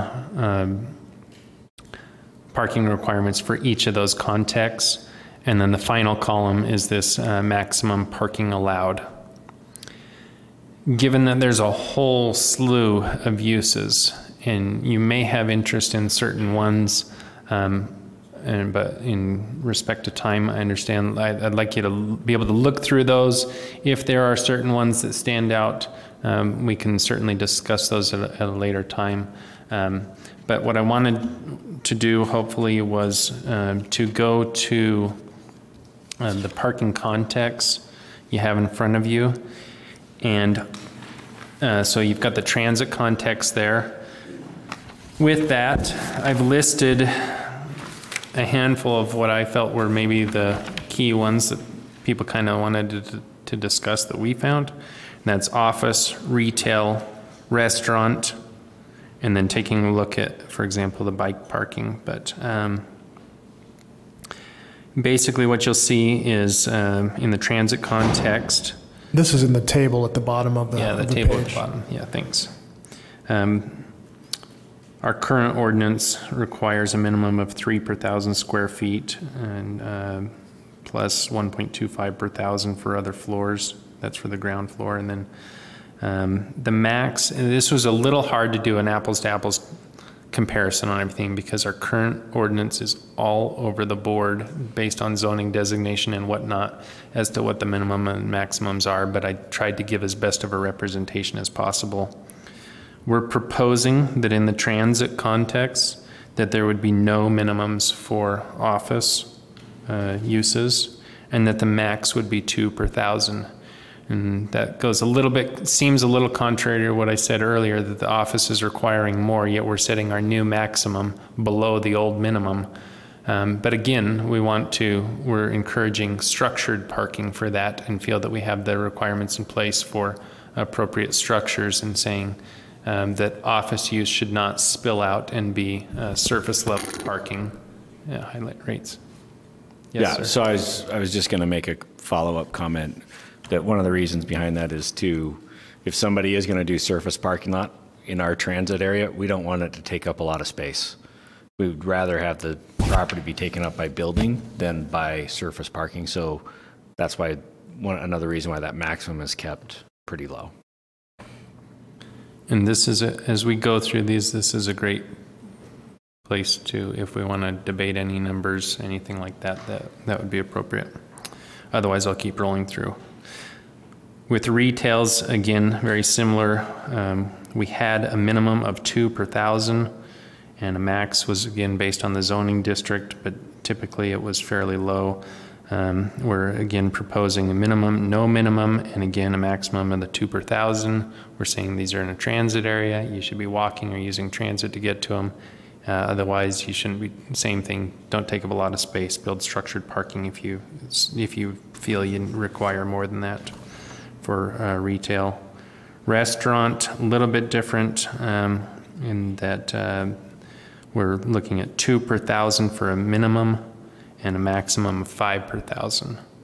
And felt that those were a little more appropriate based on the findings that we've searched with other cities and kind of best practices and reflect user rates. So, are there any questions on those or any other uses that anyone would like to pull out in the transit context? I just want to comment that 5 per 1,000 means that the area of the parking lot is the same as the area of the store itself, of the restaurant itself. So there's, you build the restaurant, you have the same area for parking if you do that. And that's a lot of parking. Where did that standard come from? So these numbers, they're a compilation of so many different places. They're from the original counts. A lot of them came from Clarion in their studies of either other cities, best practices, what they're seeing being implemented, parking studies they have for use rates, and then also based on feedback we received as we met with people, they got fine-tuned. I don't know if I can give you, on any of these, I don't know if I can give you a direct answer on exact numbers. we felt that was a fairly appropriate range. The minimums were a little uncomfortable, the maximums a little uncomfortable. The market hopefully chooses something appropriate in between. But all of these, of course, are open for discussion. Well, I think those areas that suffer from particularly, maybe not the transit context, but the areas that seem to suffer the most are actually the small neighborhood business. center. Yeah, the neighborhood center. And you'll context. see the numbers on that. The max we've increased based on, Yeah. we found we were and I think that's vastly reasonable underparked. given what's going on there. But when we build these, when we build these units like this and build the parking like this, there's a couple of problems with the design of the buildings. If you want the transit context wants to be a development context where you're not looking at parking lots, and that's true of all of these sort of higher density places that we're looking at, right? They don't want to be parking lots, but it's hard to imagine how, if you have a parking lot the same size as the building, it can't be sort of a parking forward kind of use, and that definitely would not be appropriate in a transit context. So I'm not quite sure how you're going to administer that if somebody wants to come in with a max. I think it's appropriate if we want to discuss a new max number or minimum number on any of these. I think it's a good setting to be able to discuss that and propose a different number or talk about that, I think. Well, I don't know, but... or a recommendation for us to explore it further or something. Yeah. I think that's a good... I have no problem with the office where you, and even the retail where you look at structured parking as taking up some of that. I don't know why restaurants would be that much different in the transit context, because they're going to be in buildings that are not just a single restaurant building, presumably. Right. Right. Well, how would that actually play out, like on Main Street? Say you open a restaurant in an existing storefront, there's no on-site parking. Well, for existing buildings, that's going to be a different story. But if you're talking about this is new construction. Well, but if you're a new use. But you're a permitted use, so it's only if it's changing something that's pushing into a higher parking context type thing. So, not necessarily if the office that was there or whatever that was there, the retail spot that was there was permitted at a certain level. But it's not necessarily if you're reusing a building that wasn't necessarily a restaurant as a restaurant, and say it was a warehouse, I don't know. I'm just coming up with something, and there's no parking anywhere in the vicinity. Like, how do you deal with, I guess, reuse generally? So in the transit context, there's no minimum. So There is a minimum. on restaurant. A restaurant has 2 per thousand. Restaurant has 2 per 2 per thousand. thousand minimum. That's what I'm saying I have a problem with. So we need to make sure our ordinance matches that, because I'm looking at the ordinance and maybe I'm looking at the wrong one, but in the transit context for restaurant, brew pub, taverns, it says no minimum. And this was opened, I think, from the Dropbox. Final draft with footnotes. Current right now, it's Current, not proposed. So currently, the restaurants have no minimum in a lot of these, right? no. Okay, I apologize. We've got an error on here. It's the only one in the whole ordinance, so this is good. I'm glad we found it up front, because there are no others. I can guarantee that. So, okay. So, so there is no. Thank you, Nick. There's no minimum, so something could come in as a reuse without requiring any parking. That part of it would be solved. Okay. But if there's further discussion on the maximum, we could certainly discuss that.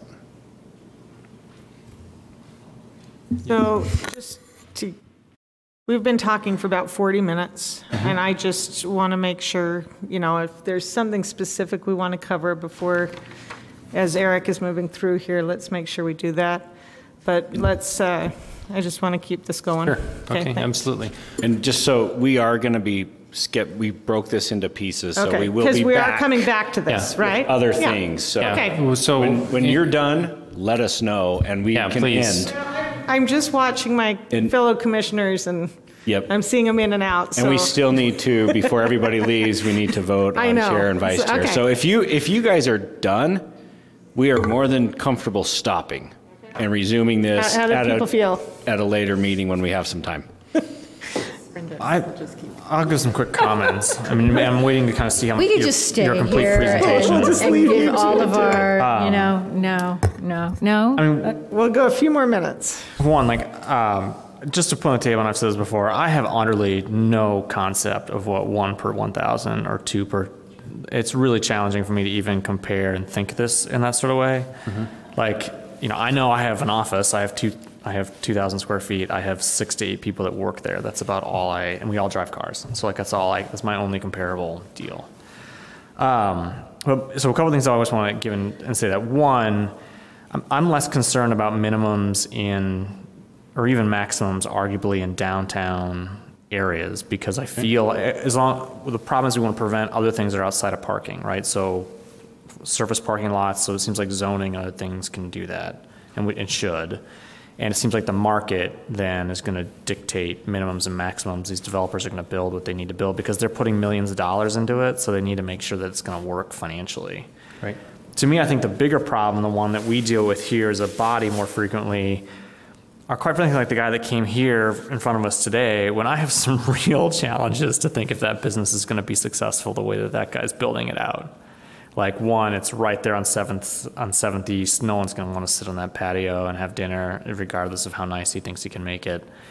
And with parking there's no parking along. There's just so minimum he's going to run that. I'm getting people there. I mean, but he's building it, and that's what they're doing, and it's going to be a problem. I think, same thing with over on 9th and 9th, where the condos got built. It's kind of these small to mid-sized developers that are less sophisticated, I guess, to understand their market, where they're using and they're trying, and that's where we have problems in the deal.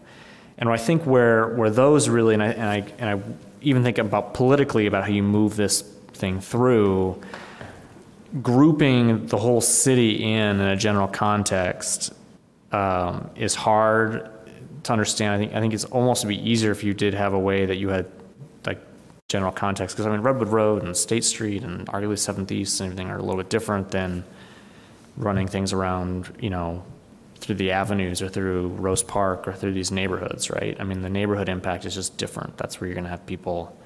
And I think, and maybe it's the same and it works out the same, but politically, I think for people to see their neighborhood tied in with these, at least for me too, because it's hard to understand and be like, did you think about this in context of a neighborhood versus in context of an industrial area? So that's my feedback in that sense, is that ways to articulate more clearly that when you're, it's not the neighborhood centers that matter, it's what's around them that matters. You know what I mean? It's not that actual parcel, it's what's around them that's the impact that's external. And so I think figuring out how we better articulate that and spell it out is going to be helpful, both in me understanding what you're proposing and also curating a shorter meeting when the public comes here to present. Yeah, absolutely. This is. I assume 2,800 comments is just standard run-of-the-mill stuff, right? That's what we get for everything. It seems like a lot of public input. So I imagine we're going to have some meetings. 2,800 emails that went out. Oh, went out. Yeah, very few came back, but yes. Really? Yeah, 2,800. Out of all this? All right. And again, and the vast majority was, this is fantastic, we're supportive of it. Yeah, 2,800 went out. So my sense of these large-scale developments, the market's going to dictate it. What we want to stop are service parking lots, and the more that we can prevent that, the better. Okay, Eric, I think we should. Can I give a little response to him real fast? Please. And then the other thing I'm going to want is, since we are meeting again, let us know. Let us dive into this a little more now that we've heard from you, so we know what kind of feedback to come back with at the next meeting. Fantastic. Okay, so then they kind of go hand in hand. So these context sheets are going to be very beneficial to you. What you'll find out, of course, like we said, this neighborhood center is the most complex situations possible, okay? That's the real challenging one. The general context, rather than thinking of as all lumping in together, think of it as the least change from the current ordinance. And that each of those are still dealt with by use, and that we hopefully have addressed those appropriately, and that people are generally comfortable with how things are. So we'll kind of look at those. Look at those numbers, look at any of the alternatives and things like that. Honestly, the parking context is kind of the meat and potatoes of this discussion. I mean, I would say we're well over halfway through this. The next part, we look at more specifically about some of the residential counts. That's kind of a hot topic as well. After that, it's a real super fast report on kind of what we did in the other sections that are largely cleanup items. So it's really just getting a feel, are you comfortable with kind of where this sets us? Is there something else we should be considering? Are we, you know, and I understand, I appreciate the comment of what does 2 per 1,000 mean? Those are hard. They've been studied. They've been, you know, a lot of people looked at these and they're based off of a lot of studies and industry standards and things like that. And I understand they don't mean a whole lot to the general public, but to the developers and things like that, they absolutely know that. They can report to you exactly what their market needs.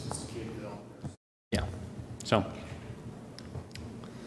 I would just like to say, I'd like to see some incentive in terms of environmental best practices, to promote alternative surfaces from asphalt, because we allow it in the code, but we don't. If we're talking about reducing heat islands and we're talking about permeable surfaces, I'd like to see a little bit more language related to that. One thing on that topic, just real quick, our sustainability department is actually working on a sustainable code initiative right now that will address a lot of those things that will impact the zoning ordinance. So it may not be through this, but there will be some things. I think the consultant that they've hired has given a first kind of list of things to potentially include. And I know that heat island and stormwater retention, detention are both on that list. So I hope that doesn't end up in a drawer like the last sustainability code review from most of the last sustainability code review actually got implemented into the code, so it didn't stay in a drawer. Another thing we kind of look at that with that, I mean, the scope of this project is, it didn't focus on that as much, and I'll even bring up at the end of this, we kind of identified through this project what we think are some potential next steps or some other opportunities beyond this that maybe we should consider, and that's absolutely one that we'll talk about. So yeah, that would be good to articulate, actually. Yeah, and I've got it in a slide here that we'll talk about. So. Great. And you're coming back next time? 25th. 25th. Yep. Okay. Any other follow-ups for Eric tonight? Would it be appropriate if there's any specific questions, can they be emailed to me directly and things like that, or something or other, or does it need to be talked about tonight, or is no, that's fine. Absolutely. Okay. We'll just make sure that we let everybody know what questions were asked. Absolutely, yeah. So I think that'd be good. If there's something you want me to explore, I'm not gonna respond to you directly, obviously. I'm gonna wait till a public setting. But please, if you have suggestions you want me to be prepared with, let me know. Okay. And I understand this is a huge document to try to digest, so I've tried to And set you that should table, know we so. really appreciate the work that's gone into this and your presentation, so I don't mean to diminish it at all. You're really tremendous. I just want to give it the attention it deserves. So thank you. Thanks. Right. Well, thank you for that then. The last item is election of a new chair and vice chair, and I've been getting all the emails, all the campaigns from the campaigns the last few weeks. I'm sure everybody has. So how do we want to go forward with this? Nominations? Any nominations? For anyone that's Weston. interested that would like to Weston, do declare you their have a interest. nomination? I would like to nominate Adrian as chair. Chair. I'll second that. Okay. Is there anybody else that would like to make a nomination? I would like to nominate Amy? Amy as vice chair. Okay. Let's do chair first, and then we'll do vice chair. Okay, thank you. So is there another nomination for chair? Well, that looks like no. So do we officially vote? All in favor? Can we do it unanimous? I mean, can we do it verbally, or do we have to? All in favor, say aye. Aye. Opposed? Looks like Adrian is our next chair. Adrian. And then vice chair. Do you want to make your nomination again? Madam Chairman, I'd like to nominate Amy as vice chair for Great. the upcoming year. That's number one. Do we have any other? Oh, I need a second on that. Don't I? Yes. Second. John, second from John. I have a nomination for Brenda to be vice chair. And Brenda. Do we have a second for that? Contest for vice chair. I'll second. Okay, Matt. All right, so I guess we need to go one at a time. How do we do? No, we better do it anonymously. You can do it either way. It's been a while since we've actually done a secret ballot, but in my experience, it's always we been, haven't had a contested vote in a while. So I am happy to withdraw. Just make me happy. Awesome. I thank Carolyn, though. That was very kind of you, but I'm more than happy. Are you sure? Okay. Is there? Making that easy. Then is there? I got to leave it open for one more second. And another nomination? Looks like no. So let's do this by acclamation. All in favor of Brenda as vice chair, say aye. Aye. Aye. And opposed? It's unanimous. There you go. Thanks, ladies.